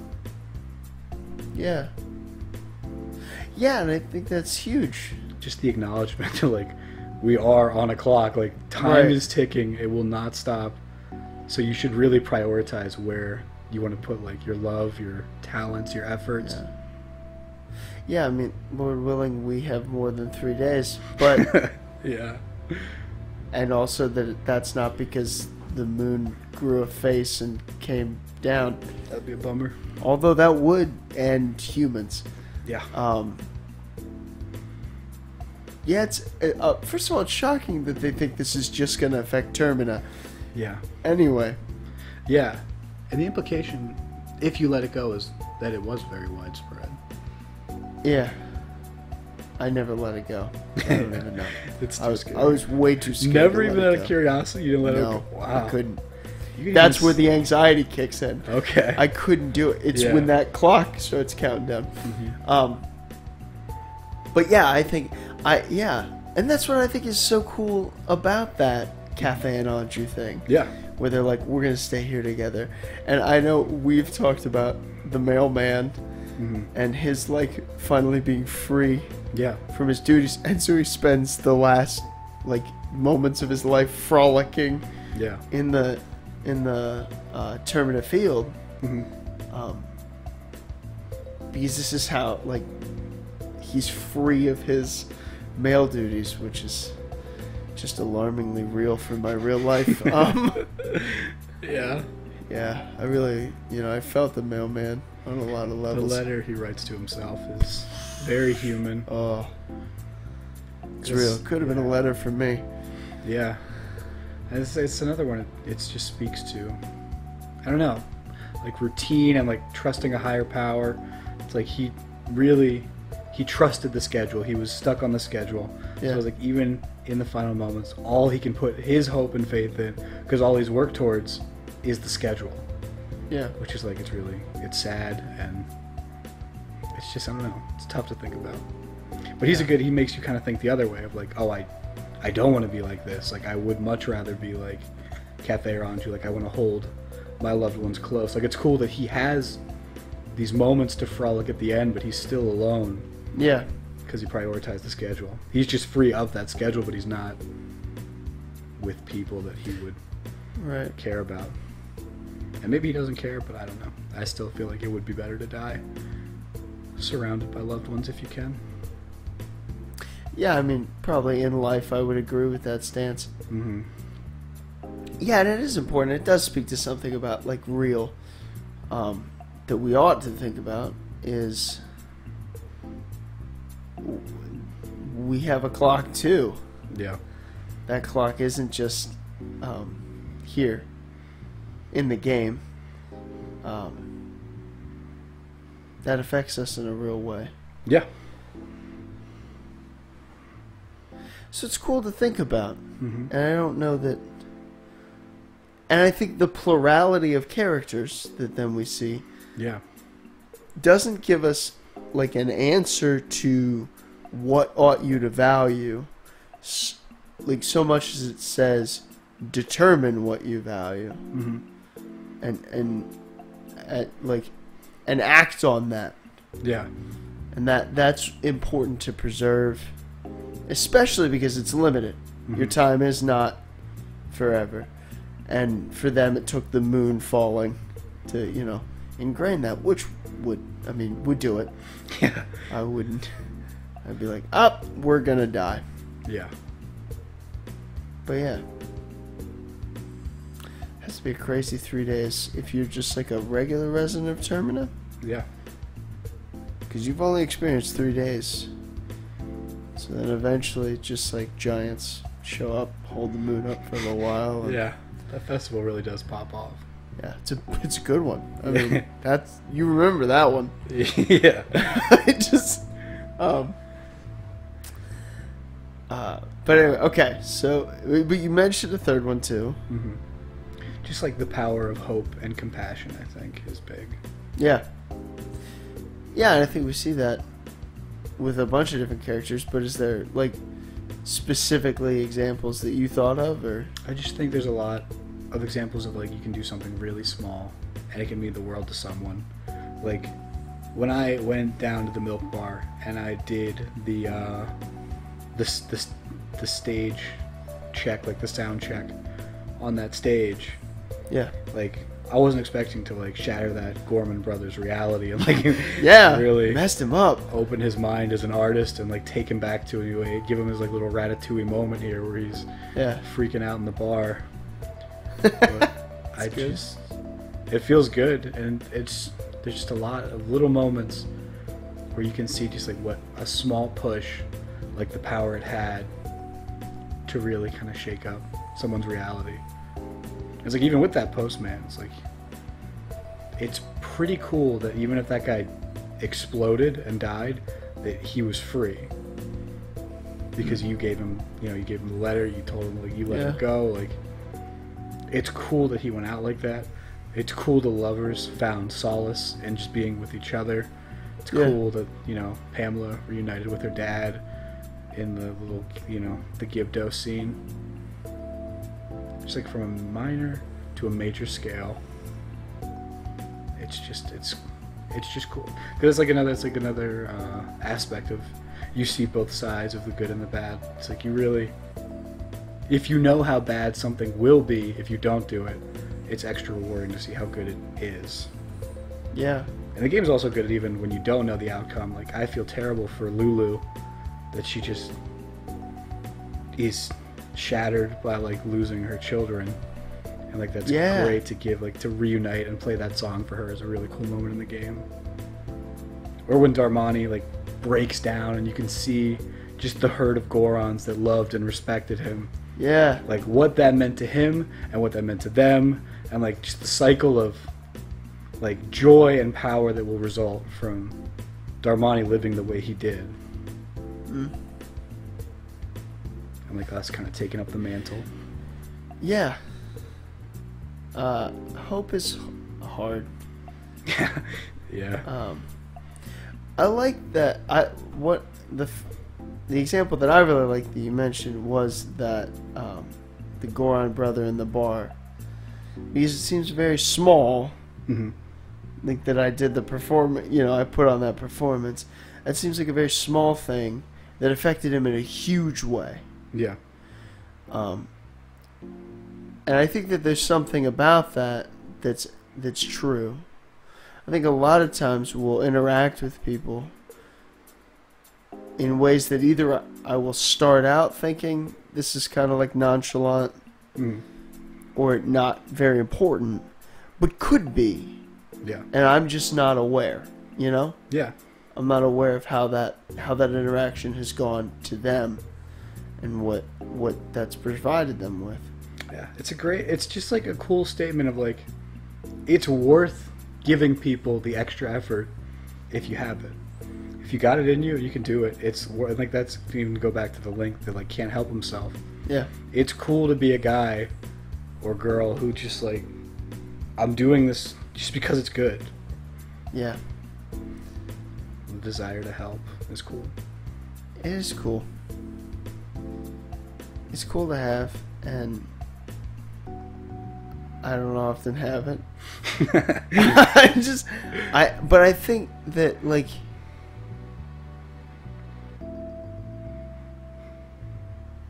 that is helpful, and can like even if the material good maybe like the things that you can do to help others. Yeah.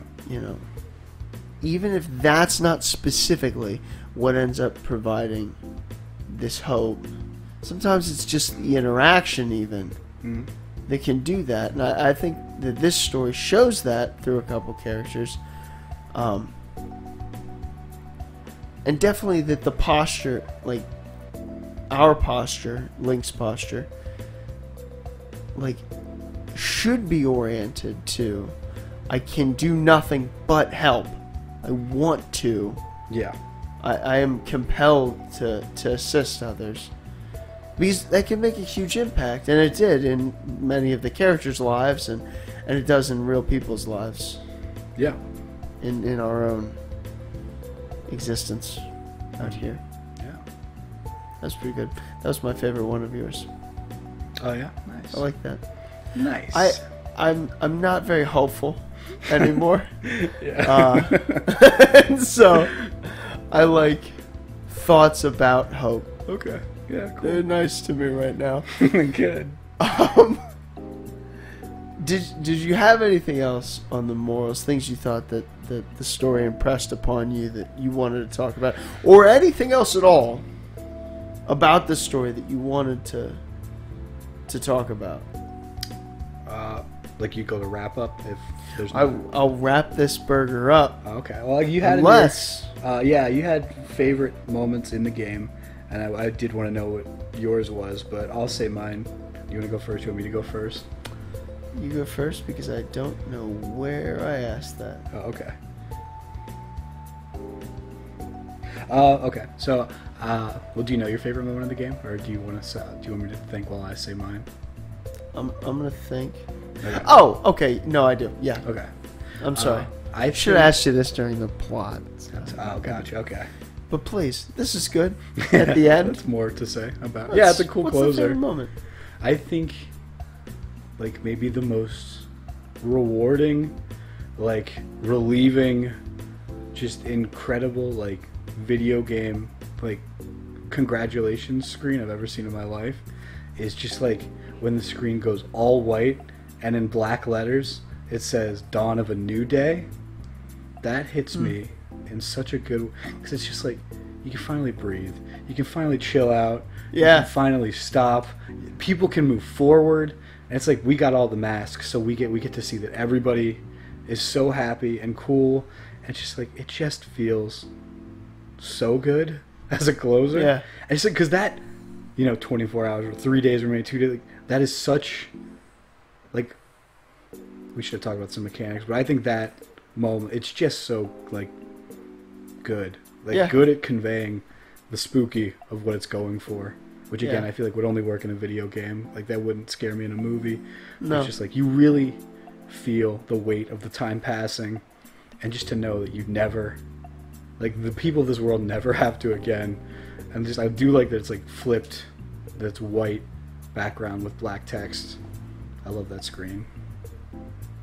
Yeah. I think it's awesome. It does. It like I remember when I saw it. Yeah. There is something about it that I just like. You just go, whew. Yeah, the bell tolls like, for the final time. It's over. Yeah. You're like, we're safe. Yeah. And we did get all the masks, and so yeah, it does. I don't know if you even know this. Does it? If I didn't get all the masks, right? If I just went to Majora and beat him, does it not end the same? Like, do we not see all those things, or? I feel like they're definitely masked if you don't get them. They just won't cut to that guy at the end. Gotcha. But I feel like I don't know why I want to say that Cafe and Anju will always be there, but I feel like I don't know. If I didn't do that side quest, I would be very confused. Yeah, true. Not that it can't be there. I mean, it could be. I just like... It's very easy to start that quest, but it's very hard to finish it. Yeah, I don't know. I'd have to look. But I know for pretty much every other mask. I don't know why I want to say that. I don't know. But yeah, pretty much every mask. If you don't get that guy won't be in the credits. Like you don't know what happens to them. Huh. That's interesting. Yeah. That moment definitely does Dawn of a New Day. Mm-hmm. Definitely made me go, whew, okay. Yeah. We made it. It's awesome. So my favorite moment is also at the end. Okay. But I really like so they pan out on the log in the forest that has like the mural of Skull Kid and Link. Mm-hmm. There's something about that image that I really like, especially having gone to the end of the game. Okay. I like that, like, the implied friendship, and that this is somehow healed even Skull Kid in a way. so that Termina all around is better now, having come out of the other side. Yeah. There's something to, at least in my mind, when I saw it, to think that even the troublemaker of Termina has now a friend, has a guy. Like, we won't be here again. Yeah. That's what I think it showed me. Mm-hmm. It's like, they won't get here again. Yeah. We fixed the problem, and we haven't fixed the problem by like killing Skull Kid. We fixed the problem by actually fixing, by like befriending him. Yeah, it's like the glimmer of hope again. Yeah, which is really cool. I liked it. Yeah, That was my favorite moment. it's a good one. I really like that. I like Yeah. that picture. And anything that the Happy Mask salesman did or said. Yeah, I agree. Anything the Ranch Sisters did, I liked. Mikau, like, almost dying, but then getting up and, like, playing a guitar solo to tell you how we got here is pretty cool. And then dying. And then dying immediately after. Is awesome. I was very confused. Yeah. That was pretty cool. Anything with Majora is fascinating to me as well. Yes. It's just so weird and good, and I love this thing. Yeah. It's really cool. Also, I don't know that I said this at all, but even when I was a kid, like years ago, when I saw like pictures of the game, there's something about that mask that is very appealing to me. It's a great mask, yeah. It just looks very cool. Yeah, I agree. And the colors are interesting. Like, Yeah. Anyway, it's a cool looking mask. Mm-hmm. It's, in most of the title cards for the game, so they know it looks cool, I'm guessing. Yeah, big pop culture item to have that mask, I think. Yeah, Very cool piece to put on a shelf. definitely. Yes. Before we wrap this thing up, did you have anything else to think about or going forward? I think I'm good. Just be nice to people. You're gonna die one day, so think about what matters to you. I was gonna cut it out, but I'm not now. Be nice to people. You'll die. Yeah, you're gonna be dead, so You will die. It's a promise. treasure your treasures, I guess. Fair. Cool. Well, so as we close here, I want to let everybody know next month I'm going to have my friend Nathaniel on, but it's going to be kind of different because it's actually a story I picked. I picked The Prince of Egypt in January, and we've made it this July will be the 6th month, or the 7th month. I can do math. We've done 6. We've done half a year. And so I get to pick another one. And so I'm picking for July, and we're going to watch the anime Gurren Lagann, which is my favorite show that I've ever seen ever. So I'm really excited to go through that with him. But if you have any questions, either about, like things we talked about in this podcast, or definitely questions for me and Nate in the next podcast, you can email them to me at lifeslegendspod@gmail.com. Ladies and gentlemen, thank you for listening to Life's Legends. Please like, subscribe, comment, and until next time, savor your